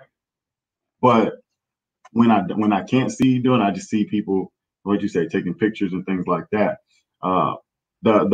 The simple-minded person will go for it, and no disrespect to anybody, but the simple-minded person will see it and say, I want that result, and paying this amount is going to get it. But I've had a lot of people come from there. When my mentorship was 200, the people who were under it said, this is not high enough. Like, you're not charging enough. Right. I told you that. Yeah. And so me, I was like, what you mean? Like, 200? That's a lot of money. Right. They're like, but you're giving way too much for 200. But they had come from places where they paid $1,500, $2,000, upwards of $1,000 or more. And they would say, man, I got more out of this hour with you than I did from having this 3 months here or 4 months there. And I think it's just a play on people's emotions to want to be wealthy, want to be financially stable, want to build a legacy. Let me play on that emotion and tell them this is going to get them there. But sustainment, that's the word they got to understand. How do I sustain? Right. And if somebody's trying to charge you to sustain or trying to give you half the loaf of bread, but then here a dangling carrot, you got to come back for more. Right. Give me 500 more for this or that. I think that's not integrity. And if you really winning in the business, are you really having to charge that much? True. And that's definitely big. What's your thoughts, Ron? Yeah, absolutely. Like you said, people are out here wanting to make it entrepreneurship. Mm-hmm.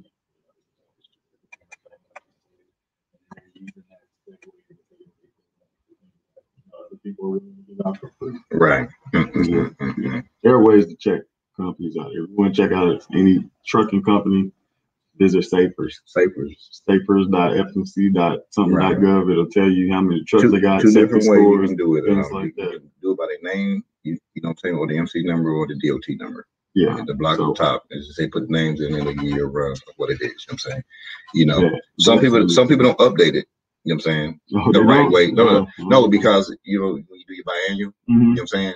that's what you're updating. Yeah. You're updating that. So you can choose either to add trucks or not add trucks to it. So you can say, and most people, you can look, some people who have big fleets and they really have the trucks, they'll only say like 2, because that's one of the things they just don't care to update. You know what I'm saying? So they won't. So it might just say 2, but they really have about 15 trucks. But it's your choice if you want to update that information. Okay. You know what I'm saying? So that is how that works. So I thought you had to if you have an audit. Right. If you have an audit, they're gonna see that. They'll see it, but I can only know by like my audit. You know what I'm saying? And what they looked at, and sometimes mine every truck. Sometimes it's different. You know, I guess it's different investigators. You know what I'm saying? The ones that do it. You know what I'm saying? Some of them chill. Some of them like, okay, they look at you and see kind of like, you kind of got it together. Right, right. And that's probably what happened. Mine was too. You know what I'm saying? He was like. You know, and he explained to me, he said, listen, it's one of these things, it's a pass or fail thing. And then you get a 73.5, this is a go or no go. Yeah. You know what I'm saying? Which is good. You know what I'm saying? Which is good is like that because they'll let you know. And he explained to me, he said, listen, Brian, it's more of we're looking at things from a safety standpoint. You know what I'm saying? We want to make sure you're operating safe. You know what I'm saying? So I stayed in contact with this guy, you know what I'm saying? Because when he hit me up, he said, hey, you know, when could you have everything together? You know what I'm saying? He gave me the portal, because, you know, he had to upload stuff in the portal and stuff like that. And I was like, hey, give me 2 weeks.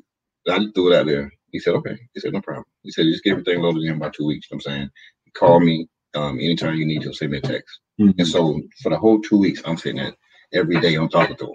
Every day. I'm like, hey, what this is right here. What is this? You know, well, no, I wasn't saying that. I was just asking questions. Yeah. Because I knew it was going to help people out as far as education. You know what I'm saying? Like I told you, how I do with the DOT officers. You know what I'm saying? I'll be like, hey, let's talk about it. You got time? You know what I'm saying? I ask different questions. That's going to help people. In fact, like I said, I'm going to have a DOT officer come in here. Okay. You know what I'm saying? In 2 weeks. So, which is a great thing. Yeah. You know, so all the questions that I have and all the questions that people have, you know what I'm saying? I think it's good to get it out of a horse's mouth.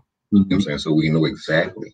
Do you have to have a chain on a container? No, you don't have to have a chain on a container. You only need 4 straps. You know what I'm saying? Because that's what it says right there in their regulation, in their books. You know what I'm saying? And they reiterate, no, there does not need to be any chains on the containers. It's a great safety practice, but as long as you have, you know what I'm saying, a strap every 10 feet, that's what we look for. Right. It's a safety thing. It's a safety thing. Change is easier. Yeah. I felt. Oh, you did? Yeah, I thought the change was easier. Right. But I asked that question on one of my earlier YouTube videos. Like, hey, what is it? Do you need to have chains? Do you need to have straps? But I was the first to say, I didn't know it all. I don't know it all. If I don't know, I'm going to figure it out, though. You know what I mean? But, you know, this the life where we're going back to. This the life where we live in. And people, some people want to give it. Some people ain't dangling cares. It is what it is. But we can do our part and continue to do what we do. So what is business now to you? As you see, you know, I think you're gonna be the next Amazon. You know what I'm saying? Because one, I'm just seeing your truck. Every time I see your truck that color, I'm like, you know, because I've watched you. You know what I'm saying? From the, you know, like literally say from here, you know, to now, man, and it's just like, dude, it's like this dude, he just keeps on. He keeps on. The day you flew down, I picked you up and drove you to go get one truck one day. And now you're coming down here to pick up a trailer. And it's like, man, this is amazing that your company has grown so much even through this pandemic. Yeah. So I was telling Rome on the way here, and we always get into deep conversations. I said, a lot of people are just running trucks and not running a company. I said, I want to compete with the big guy. So however long that takes, my operation can be there with them. So not necessarily size of the fleet, but my operation. So what do I need to do to be more like them on the positive side? So I hear a lot of negatives about mega carriers, but I'm driven to not just be another carrier that's going to hire you and sell you your money. You know what I mean? We got payroll. Now we're looking into benefits, and that's just one more step. Right. You know, we workers' comp, things like that. So I don't want to, it's not about check. I take from my profit to pay for other things to make the company more attractive. Oh, say that one more. Say that piece right there. One more time. Take from my profit to pay for other things to make the company more attractive. Right. And that's what people fail to do. They'll take that and they'll do something totally different with it, and then have an issue within their company. They can't take care of their equipment. Yeah. Right? Yeah. I don't spend money myself. It all stays in the company. I want to be more. I want to, like I said, people. I can't wait to get on with FedEx. I want people saying I can't wait to get on with Pro Haul. I mean, how you get on with Pro Haul? How they treat you there? Right. I want my drivers to have good experiences. All of my drivers are. They don't mind. They call me for no reason. You know, most times you don't want to call the boss. They call me, hey boss, I know I'm on my resale, just checking in, man. Right. I'm about to grab a couple of beers, something like that. Like, all right, enjoy it. I'm gonna shoot you $20. Take a shot on me. Okay. You know, that's how I operate. I want it to be a good experience. And that's what I mean when I want to compete with these big guys. I want to be a company where people want to come to, because we already know driver retention is tough. So how am I different from anybody else just posting we're hiring? Right. Well, we're hiring, you get this type of relationship from the boss, you get these type of benefits, my personality, you know what I mean? And so being a leader and a CEO, and, you know, being a leader in the military, you got to have a level of emotional intelligence and how to deal with different people different ways. Right. And I think that's one of my gifts with being able to have employees is I understand I got to talk to him different than I talk to him. Right. Our conversations aren't the same. Right. The way I talk, my tone is different because this guy needs a little bit more stern talk, still respectful and still cool, but I need you to do this. Right. Whereas this person may be more like, all right, yeah, you good. You handle your business. And so just understand that part as well, with growth, knowing and learning more. Different people require a different you. Right. And that's so great you say that, because people are individuals. You know what I'm saying? And there was a quote, and I'm not, I don't know if it was John C. Maxwell or whatever, or whoever it was, but the quote was, is it fair to treat unequals equal? You know what I'm saying? And it's one of those answers that, I mean, there's no right or wrong answer in it, but it's just whatever and how you lead. You know, it kind of speaks to what you said. You know, everybody's an individual. So if I come at everybody the same exact way, I'm going to miss something. You know what I'm saying? I'm not going to reach somebody. Even with the Excellence Foundation, every one of those kids, you can't come at them the exact same way. Sure, there are drills to do, everybody doing the same thing, but then there's things you're looking at that they're not doing, and you take them, say, hey, come here for a minute. Let me, you know, it now becomes an individual thing. And so the same way you kind of speaking about it's your drivers, right? Okay. Ron, what you got on that? Yeah, you know, it's emotional intelligence. Okay. You know, being a great leader, knowing how to treat certain people based on that person's and, you know, being an investor in Pro Haul and just seeing how he runs the business, one of the great things I think he does is he works a lot of incentives and things that he does for the drivers. Okay. You know, so you work this hard, you get compensated for it. So once again, individual based, right? Because everybody can't give everybody the same thing. Right. You know what I'm saying? Incentivized, right? So even as an pro athlete, you know, hey, if you get 3 yards per carry, then you're gonna get this right here. If you get X amount of first downs, you're gonna get this right here. Right. It's all an individual thing based off the strength of that individual. Right. So I mean, it's been a great thing. And one thing I want from my drivers too, I tell them when you come to Pro Haul, you're not just getting a job, you're about to get free mentorship. I tell them everything. It's free mentorship. I want them all to get their own truck. If they want their own company, cool. You're not gonna be my competitor because you're not me. You can't duplicate me. The best bet is to join on to the team. You know what I mean? That's what kills a lot of people. They are scared that somebody that works for them is going to be their competition, and they don't have as much confidence in themselves to understand that they are the blueprint. You know what I'm saying? You are your blueprint. Nobody can duplicate you. And the thing is, I ain't gonna let them fail. So, and I tell them, get your truck. If you want to start a company, I'll show you how. If you want to understand how things work, how we negotiate, I'll show you how. But most of them, they're like, well, I just want to be here. Like, we like you as a person. Right. And so it's open to them. But I never want to hold anybody back from leveling up for themselves. I mean, if you do go and you're not going to, it's so much freight out here. You're not going to be my direct competitor. Right. You know what I mean? I want you to be successful and provide for your family. And I want you to look back and say, Je'Ron taught me this. He gave me a job, taught me this, and I'm a multi-millionaire off of it. Yeah. And that should be better. Yeah, like we need a good relationship. I don't want to have a salty relationship behind that. It should, given that somebody's passing you, should be a proud moment. Right. When the student passes you. And it should be. You know what I'm saying? Because if we look at it from a standpoint, I say it to my own friends or people that anybody I'm dealing with, like I want you what I'm saying, to win more so than me. Yeah. You know what I'm saying? And if we go with our people that work for us, our employees, you say, listen, man, no, I need you to win. I want you to own 5 companies. Yeah. You know what I'm saying? I'm going to pour that much into you. You know what I'm saying? Because one, I'm secure in myself, and I know nobody can do what I do. You know nobody can do what you do. You know what I'm saying? Right. So at that point, they realize and appreciate that you believe in them. You know what I'm saying? And that's all people want. So now when it comes to attrition, you know what I'm saying, it's not affecting them much because we know keeping drivers is a hard thing. Yeah. You know what I'm saying? Because finding the right driver, everybody says the same thing, right? Oh, I'm ready to work. I want to work. I want to be over the road. I want to make it happen.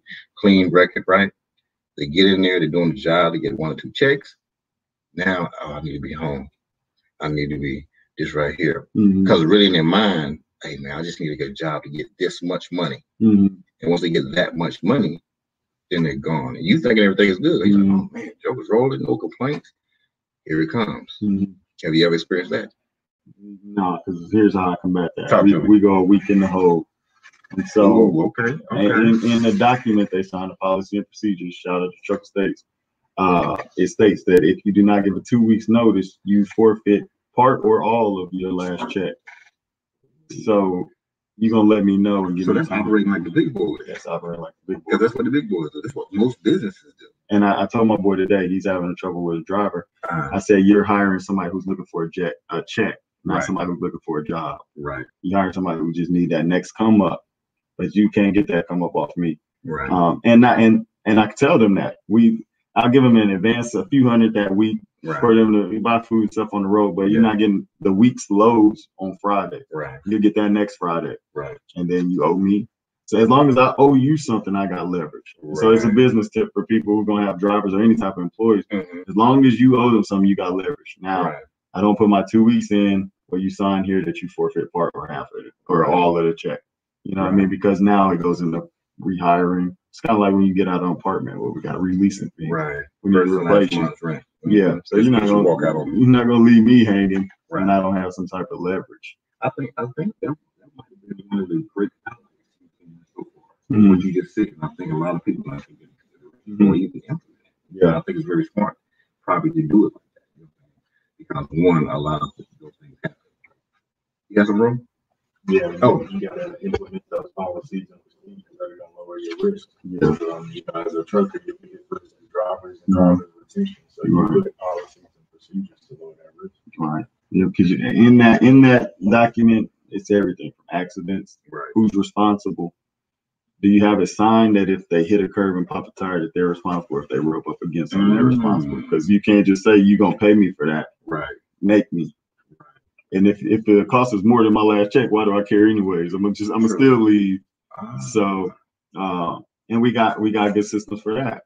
And so there's a system for everything. You have to have and Chad from Wick Harper on Instagram, he calls it CYA. Cover your ass. You know what I mean? Hey, and I let you guys know this is nothing against you. This is to cover us. Because if we pay you now, you quit Friday right after you got paid and leave my truck in Maryland. Well, who's out? But if you don't, and I gotta buy a plane ticket and you a week in Ho, well, your check just went to go and get the truck. You know what I mean? It's time. So I haven't had an issue with people just getting a check. That's just hitting in the conference.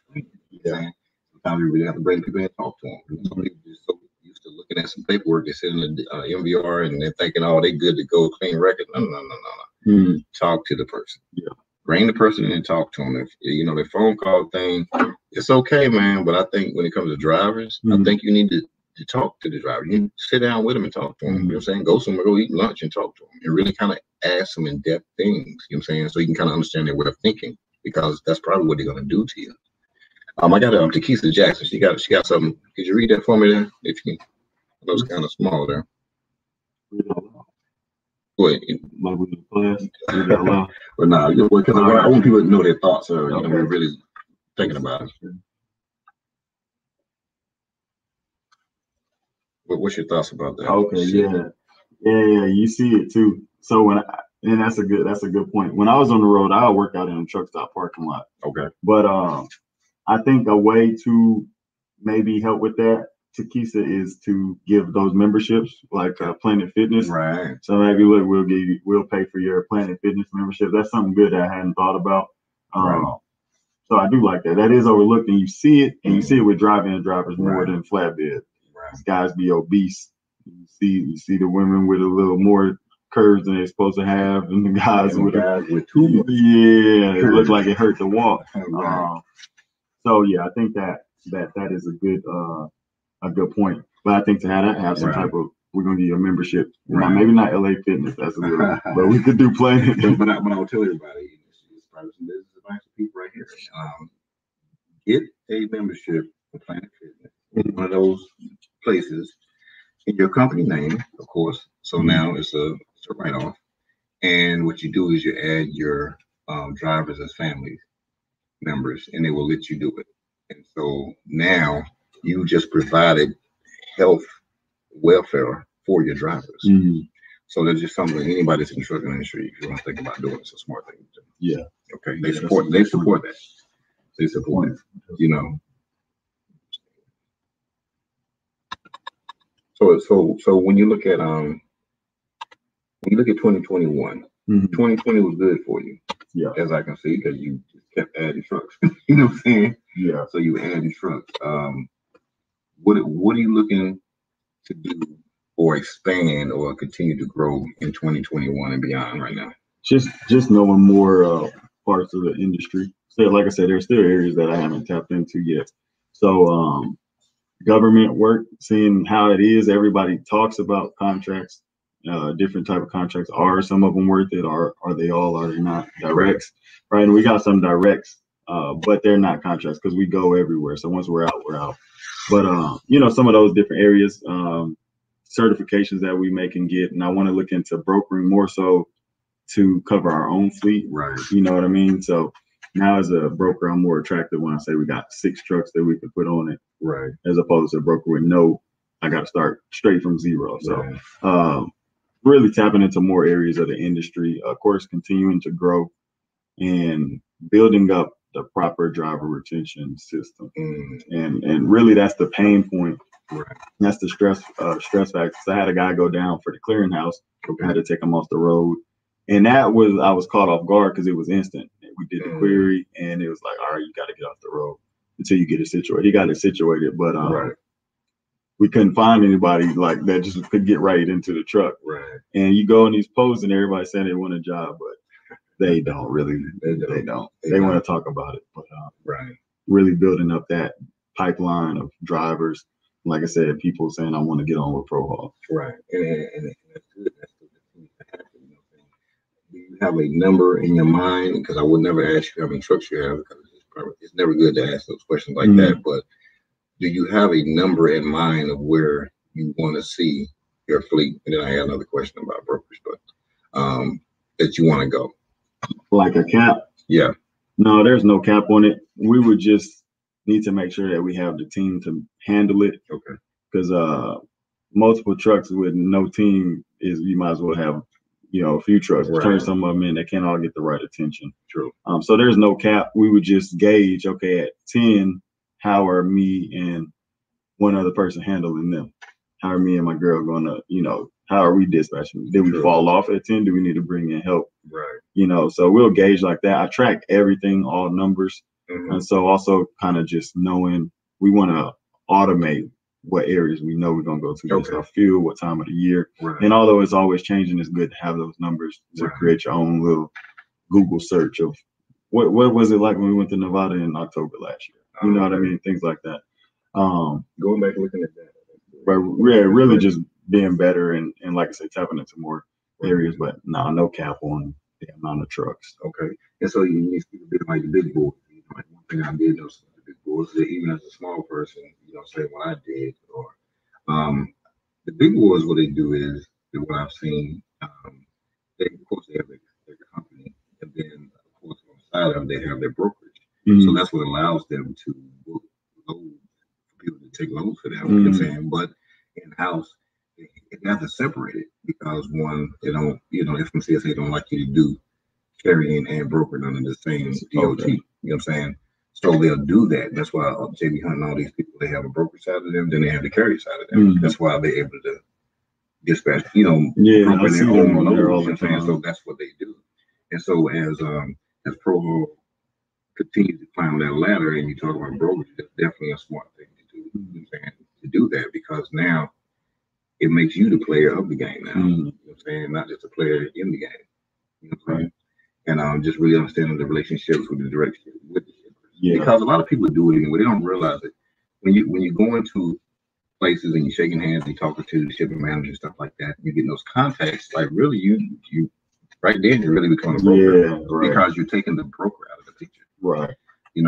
And so once we kind of learn that, it's kind of like, okay, so all I have to do is pay a bond and I'm a broker.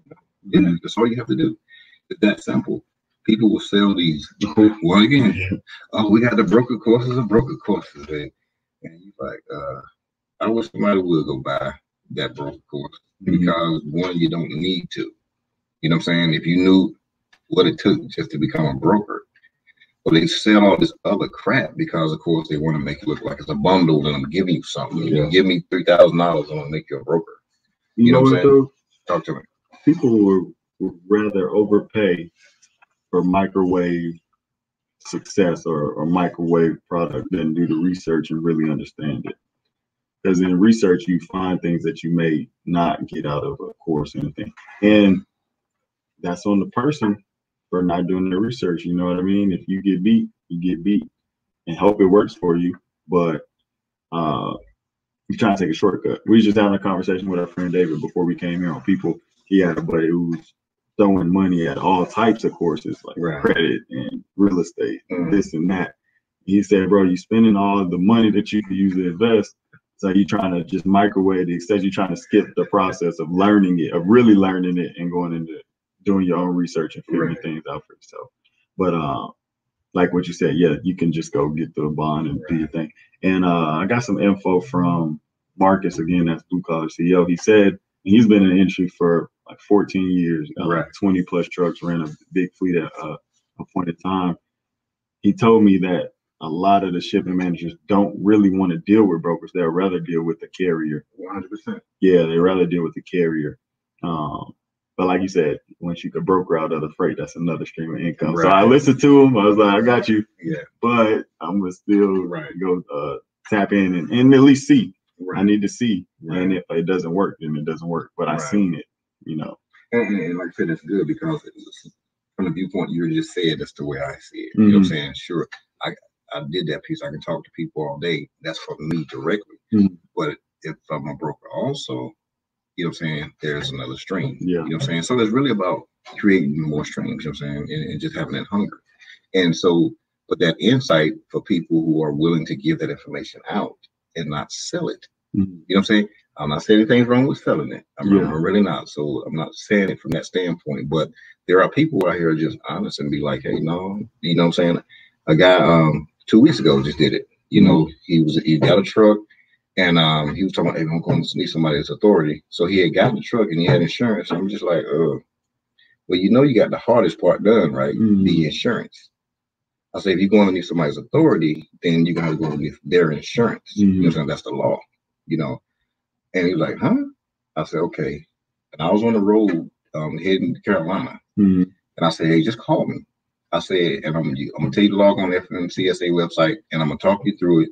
I said, and you're going to get your DOT number tonight. You know what I'm saying? So I just know the screens by heart for whatever reason. You know what I'm saying? So he was clicking on, I said, okay, now click this right here. All right, here. I said, read that. But I'll make him read it so he can understand what he was doing. You know what I'm saying?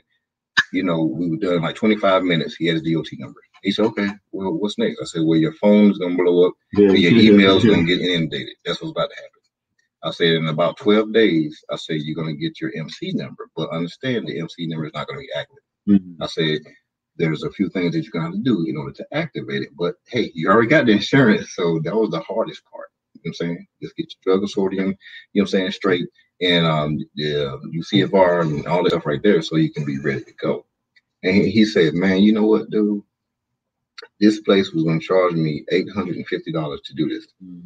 I said, yep, and you just paid $300. End of the day. It's steps. You know what I'm saying? It's literally just steps. You know, there's some people who will pay for like one-on-one, like phone calls, like time like that. Right. And I'll let them know, like, have an idea of what you're asking, but everything should be in the book. We'll get on the call and I'm like, okay, yeah, that's on this page. They're Right. like, oh, it was there. I'm like, why'd you buy the book if you didn't read it? And then you pay me for the Zoom call. It's like, but it's literally just steps and, right. Making it accessible. And so on YouTube, if you could piece it together on Google, cool. Right. If you do want to buy anything to make it easier, also cool, but just make sure you're not getting ripped off. So you got to feel who's doing what. Is the information they're giving you going to somehow make your company different than some other company? Most likely not, because everybody has to do the same steps to get into the industry. But research and, like I say, people want to microwave this success. My coach used to say that. And people are on a sugar high of what they think it'll be as opposed to what it's really going to be. So then when they get slapped in the face with the reality of trucking, and that's where mentorship may come in being worth it by getting these real life experiences from people who are in it to be able to talk to them now. That's what's worth it, to be able to talk to somebody, because I could tell you the exact same thing that I wrote in the book. You know what I mean? But now you can get my stories, you can get the real behind it. Because like we say, it's not easy at all. But more power to the people out there ripping others off. Straight up. So if you had to give advice to someone, you know what I'm saying? Just advice, okay? Getting into the industry that you're in, the transportation industry, can they expect to make a bunch of money in their first year? No. Thank you. Say it one more time. No, not at all. That's when things are most expensive. Right. And especially if you're in an operation by yourself under your own MC, you're got that 90 days where brokers may not want to work with you. You don't know where to go yet. You don't know how to negotiate yet. Your insurance is the highest as it's going to ever be. Don't file any claims on it. And so that's the year I tell people to look for experiences, save as much as you can, focus on what's going out. Right. You know what I mean? What's coming in, it look big, but you got 60%, 70% of that going out if you pay attention. So that's not the year to make the big amount of money. That's the year to learn. Right. So now the next year you come around, you can be a little bit better. That's more, right? A little bit better. And then next year even better. Now your insurance is getting lower. You're starting to understand your rhythm. You understand where to go, what to expect, maintenance, things like that.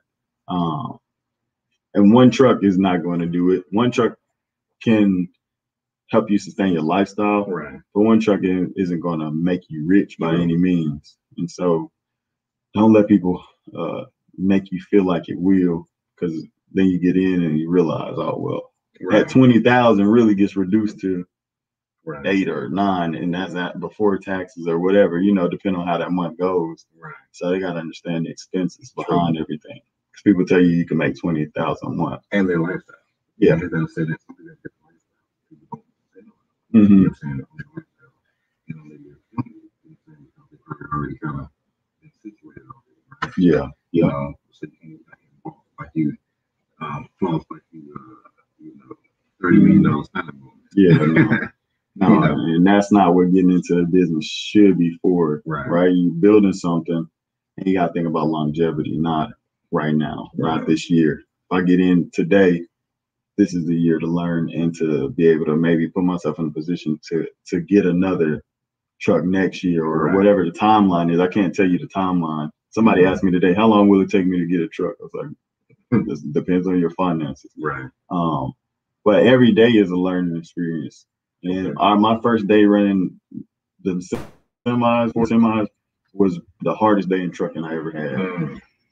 So having more people calling and, hey, tired of this, hey, this light's out, hey, the shipper's not loading me, hey, I'm like, And that day I was like, okay, these are some of the things that people who say they want multiple trucks haven't experienced yet. Can you really handle it? And hopefully you can. Hopefully you're in deep enough to where you're like, all right, I know how to handle this. But a lot of people can't. And that's when it comes crumbling down. True, because they only focus on what the truck can make. The truck can make this. Yeah. Yeah. It really can. But do you know what else is constantly happening. Mm-hmm. If your driver be able to see everything, Yeah. does the driver have things going on in their life? You know what I'm saying? You know, and it's those things that and it goes to.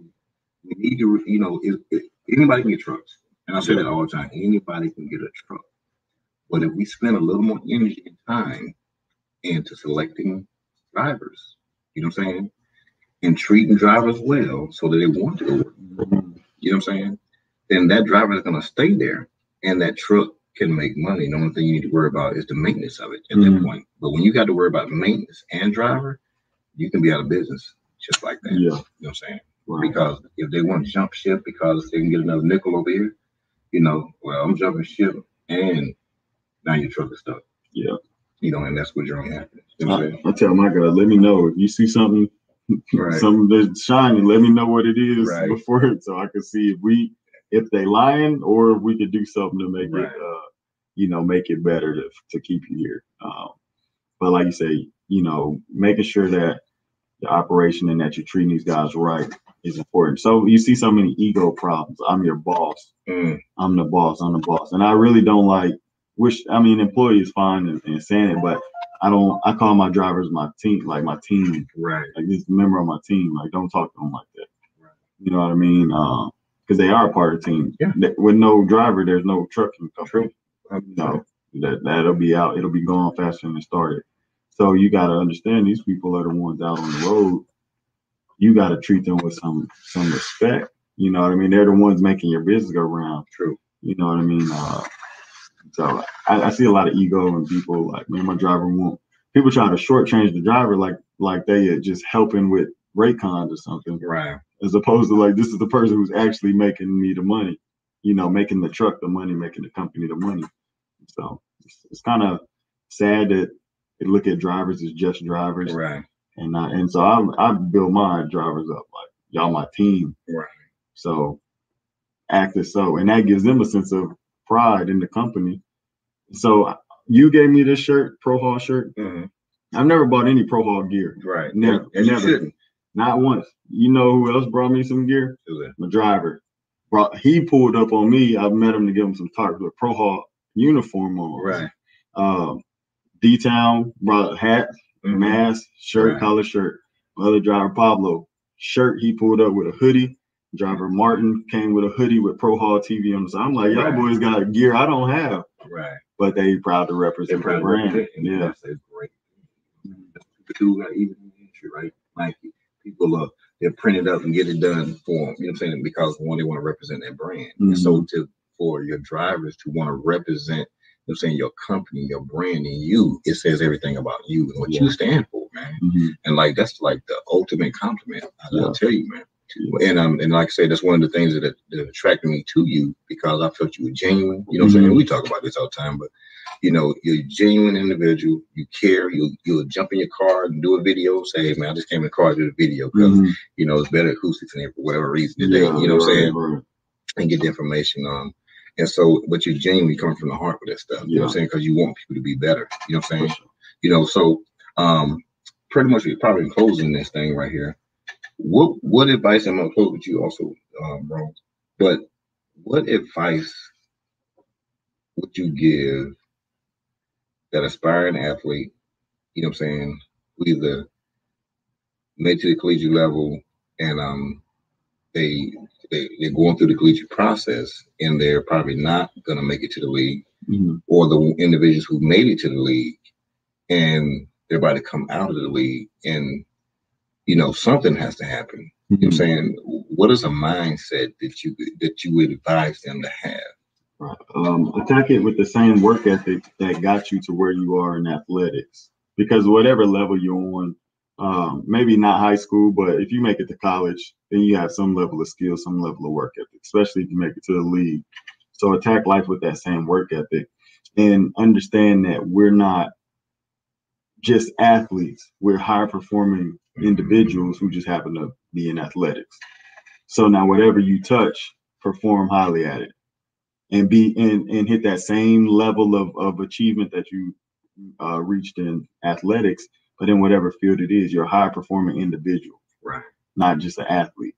So do that. Right. And probably possibly Yeah. Whatever you're going to do. So whatever it is. So because evidently they have a tenacity to do something. Right. Great magnitude because it's just game planning. When I know the plays, the game is a little easier. Right. So I think people get caught up because you don't want to learn more, never stop learning, and that'll allow you to game plan. Right. And trucking, if we know that self-driving trucks coming in whatever amount of time, which I got some information on that don't seem like it'll be something to worry about right now. But if you know when it starts getting closer, then how do you game plan for it? Right. So in the industry, and I say this about Rome, he's probably one of my only friends who took his degree, got his master's, and climbed the ladder of the career. And I used to be like, dang, bro, you really using everything that you got from college to the next step, and always getting promotions and things like that. Right. So that was one. I used to be in the league, but I used to be like, dang, man, you really out here getting it done. And so, just having that type of structure, there has to be some type of structure somewhere, but apply it and don't get lost. Don't get your identity lost in sports because it's going to end for everybody at some point. Why do you think that you have the foundation? I mean, like mom, Dukes, and pops is real because you're a grounded guy, man. Mm-hmm. Like you humble as hell. You a humble guy, bro. We come from small beginnings. Like I said, Leesville, Louisiana. It's not much to it. So when we get anywhere, it's all new to us. It's big. Right. Monroe, Louisiana was a big city to me. Okay. And that's because it had a mall. Right. Then when I went to the Saints, it was even bigger in DC. But I think, again, emotional intelligence, understanding that people need this type of person around, somebody who's genuine. Of course, my upbringing, I grew up in the church. So you were playing the piano? Yeah, I'm really good on the drums. Okay. Yeah, I played for the choir, the drums. Go ahead, man. We got to make it in the back, And so really just want to be one of those people that someone could experience. Okay. Right? How often do people get to experience a genuine person? I don't want anything from you. I'll share as much as I can without it cutting into my life or my time where it's inconvenient. Right. But I want people to leave around me like, man, I feel better, either motivated or I'm out of a slump from talking to this guy. Right. Or man, he really just gave me this for free. Whatever it is, not necessarily information, but whatever it may be. I want your time around me to be an experience of being around someone genuine who doesn't know me from A to Z, but gave me the time of day and looked at me like a person and not just nobody. Man, that's beautiful. That is beautiful, man. That is beautiful. I should tweet that. I know you. Hey, you're gonna put that out there in the atmosphere. You know what I'm saying? But hey, it'll be on YouTube forever. Yeah. So that's the thing. So, Ron, what do you got in closing in all this right here? Back off what you said, invest in yourself. As much time as you put in working for somebody else.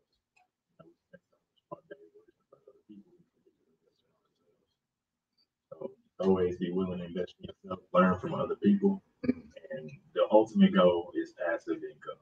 Ooh, the game, right? So always be looking towards what's next, what's going to get me towards that passive income. Right. So you know what? You're a very successful. You're a very successful guy. You know what I'm saying? And like you just said, you kept going to school, moved up, promotion. You're doing it big. He's looking up to you. He's in the NFL. He's looking up to his boy. You know what I'm saying? But at the same time, you still had a business mind to want to do something other than the standard thing that you're doing. You know what I'm saying? Like, why did you do that?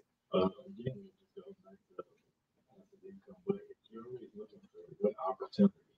Everybody's like, oh, invest in this will make you rich. But I've done that. I've invested in so many different things. What's the formula? Okay. And, after my best friend ended up finding the blueprint. Right. So at that point, he gave me an opportunity. But, I was in a position where I could take advantage of that opportunity. Okay. And here we are. And it's rolling. Yeah. And y'all rolling. And then shit, I'll be seeing y'all all up in Forbes, just laid up on the wall. They're going to get a new Forbes magazine. You know what I'm saying? Y'all just sitting there just like, hey, what? And what's next? You know what I'm saying? That's what I'm talking about. That's what I'm talking about. You know what I'm saying? Listen, that's good stuff. Hey, Jay, tell everybody where they can reach you at. So personal Instagram is J_Hamm,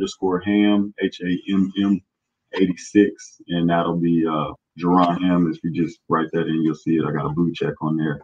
And then Pro Hall TV, it'll be Pro Hall _TV on Instagram. That's for the trucking Instagram. Also on YouTube, Pro Hall TV. If you write it in, you'll see me on there.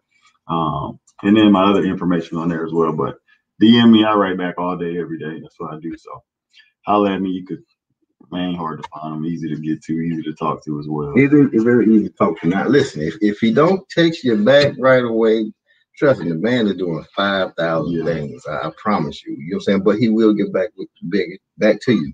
And he's not being malicious at all. And, you know what I'm saying? He's just really a businessman. He got the hey, you know what? Tell us about the Excellence Foundation again. Yeah, so that's Excellence _Foundation on Instagram. And we're going to continue. So right now we just talked today because we were like, man, we're held up because of COVID on the next event. The next one was supposed to be basketball, but the gyms we use had some ordinances. But we're going to start just posting content, maybe motivation to keep our name out there in the meantime. So that's Excellence _Foundation.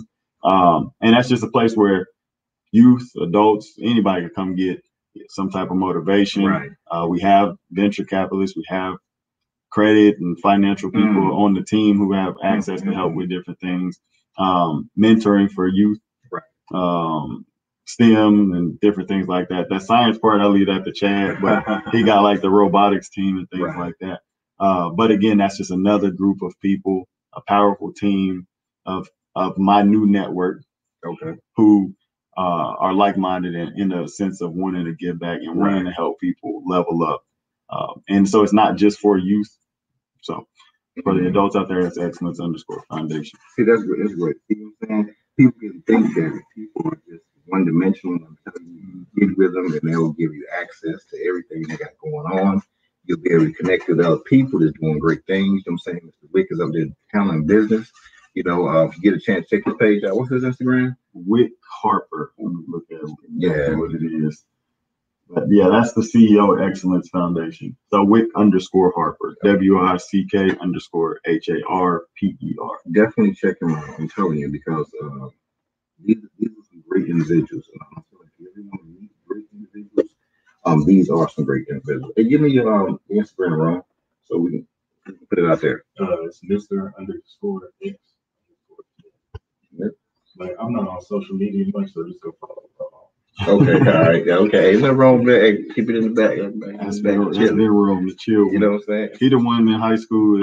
Me and our other boy Kevin go do something reckless. We had to look the road and see, is it too reckless or are we able to do it? See who's always gonna keep us grounded.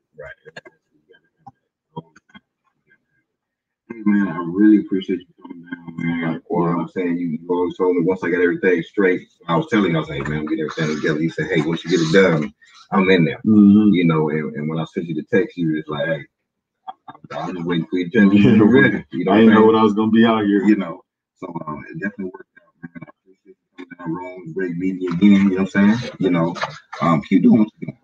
Likewise. You know what I'm saying? And I'm telling you, there's a lot of people out here to support what you're doing. You know what I'm saying? Whether they click or smack or whatever they do to these buttons, but they're watching you. You know what I'm saying? Because like you said, one time you had, you know, you was jumping up and down for 100 followers or subscribers in a couple of months. Next thing you know, how many you got now? 12,000. 12,000. That's crazy. Yeah. That's great. Right. You know what I'm saying? That means you're putting out great content and you're putting out truth. You know what I'm saying? So keep doing what you're doing, man. And I thank everybody for episode 5. This is a wrap for 5 at 5 CAST on the 5th of February. I tell you, all these 5s are going on. You know what I'm saying? Hey, I appreciate y'all. And I will be seeing you next week. I'll put out the next episode. I got some wonderful ladies coming in next week. And you're going to definitely want to know and hear what they got to say. You know? So we appreciate you. And you have a good night.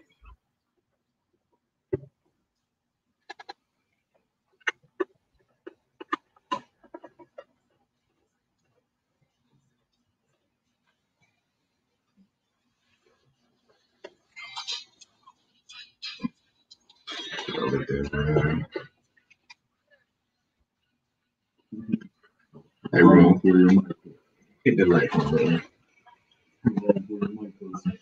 Hit that mic, that light for me.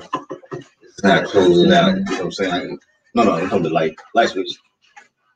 Yeah, so this is how, you know what I'm saying, close it out. Get the song run, man. Man, I appreciate that, man. Fellas, don't tell me, man. That was good stuff. That was my first time ever doing something. Was it? Man, that's cool stuff. Jay was old superstar over there, but you know what I'm saying? He was, oh, yeah, I like that right there, man. I like that. You know what I'm saying? Like my first line, I don't even know that 100.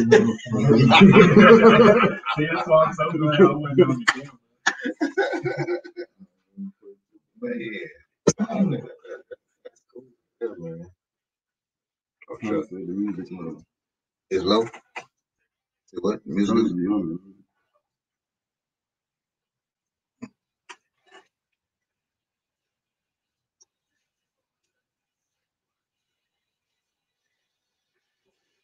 Tony be on. Tony M be on.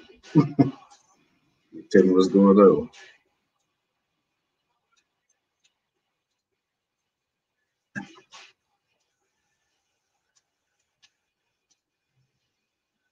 Yeah, man. What time you doing that tomorrow? I don't know, because the guy he gave me a gate code, so I ain't really no rush. I got meeting at 1. It's like some other trips or something. I don't know if they want to go in, like something, I don't know what they want to do. But the person in that phone was offending me, so I don't know how to use it. I'm like, don't bet me, I'm going to bet you. What y'all look like? Yeah, like what type of insurance you got? What maintenance y'all doing?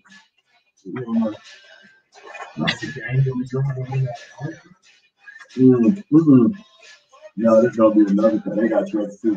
So I think they want to start trying to do. I don't know if they have some type of contract or what. That's what the meeting will be.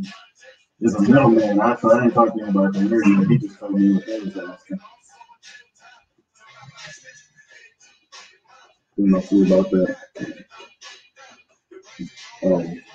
Ownership thing. But that's about it, man. Go watch Super Bowl. I would hang this weekend, but you can't use them all. They just came in Dallas like a couple weeks ago when we stayed in the area. Trying to save them for the yeah. Save my phone. That's it, man. My truck parking. This whole company was like 40 trucks. It took off. It was more than 40 trucks. A lot of trucks. So my truck parking is an Alvarado. It's like a U. And so when you pull in, right here, so it's like a U. When you pull in, it's the gate. Right. You got trucks on this side, trucks on this side. Whole road down. You go around the U, there's trucks on again. But it's only one gate. So we were on this side, so we used to have to go all the way down this rocky, dirty, or like dusty lot, come back up and park. There's one company that all the spots on the side where you enter into the facility. They took all the trucks and left. That's called low tax. What? So I'm gonna move my spots over there and bought 5 more. Chad said he's gonna want to probably go in on 2 trips.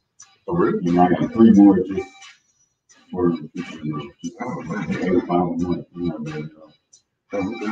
So we got 11 total. 2 of the trucks are off now. Volvo and older freight liners. So pretty much just took those off and put the 2 new trucks on. Right. It's costing too much. Do you think you're gonna do like academy, man? Yeah. Like teaching people. Remember how you doing people the hot shot thing? Yeah. You think you're gonna do that with AT? Yeah.